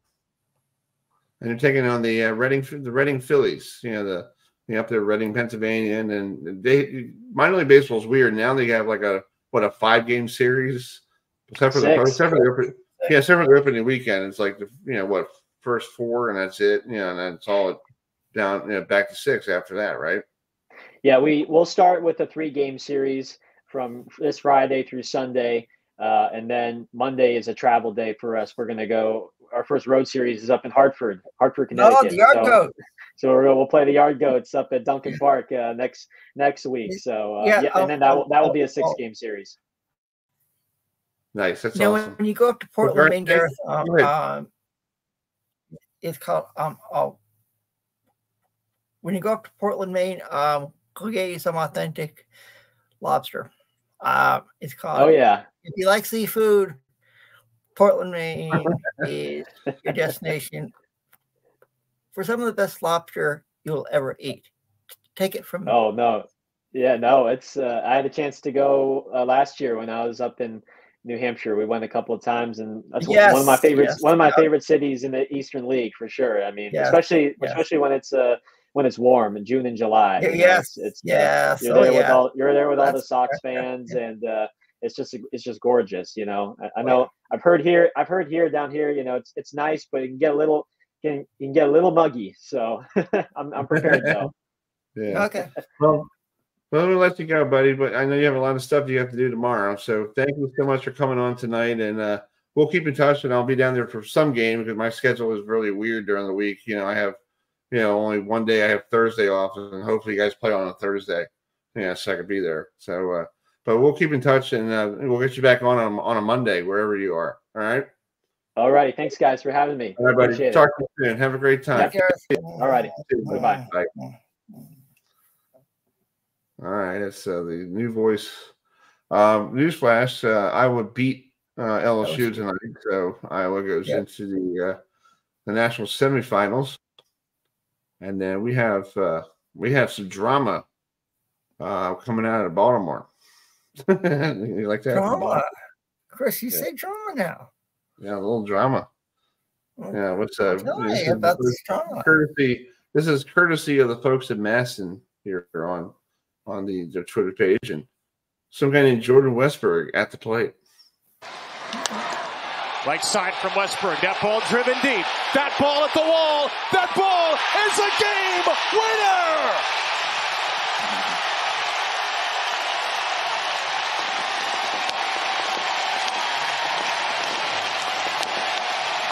Westberg with a wild walk-off. Orioles win it 6-4.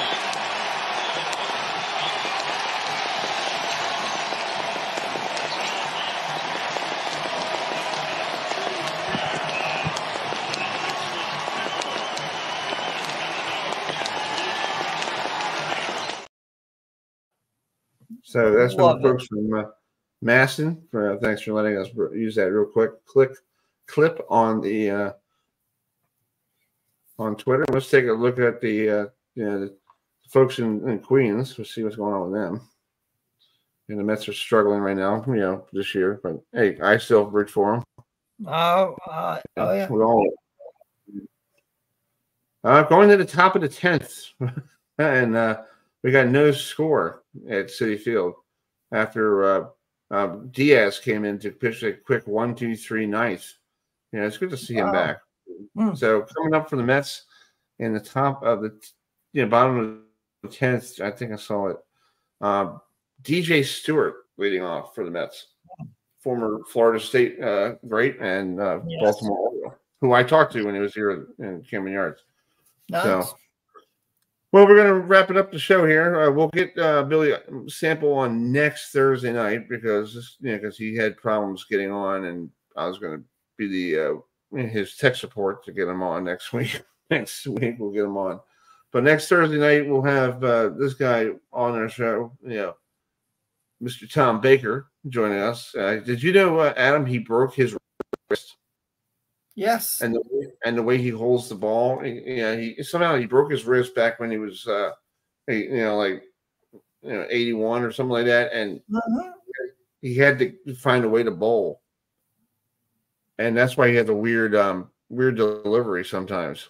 Like he takes the ball, let me turn this video off. He takes the ball and he bowls like he turns it this way, and he gets up and he rolls it down that way. Yeah, crazy. So we'll have Tom Baker on next Thursday night, April 11th, because next Monday, April 8th, is the solar eclipse out there, and we're going to enjoy it. And you might be in a good area for that next week. I am. I'm going to see a partial solar eclipse. So I'll have my special solar eclipse glasses on, and looking forward to seeing it. Last time I saw one, I can remember it was a couple years ago, and I was at my old job then, and saw it, and I thought it was quite cool. That's cool, dude. Yeah. So we'll see you guys next Thursday, April 11th at 8 o'clock. In the meantime, we're going to leave you with a classic baseball tune. This is from Duran Duran. When I was a kid, there's a Met video a song called Wild Boys. So we're going to play this real quick. And we'll see you next Thursday night at 8 o'clock with Tom Baker and Billy Sample here on the show. So thanks for joining us.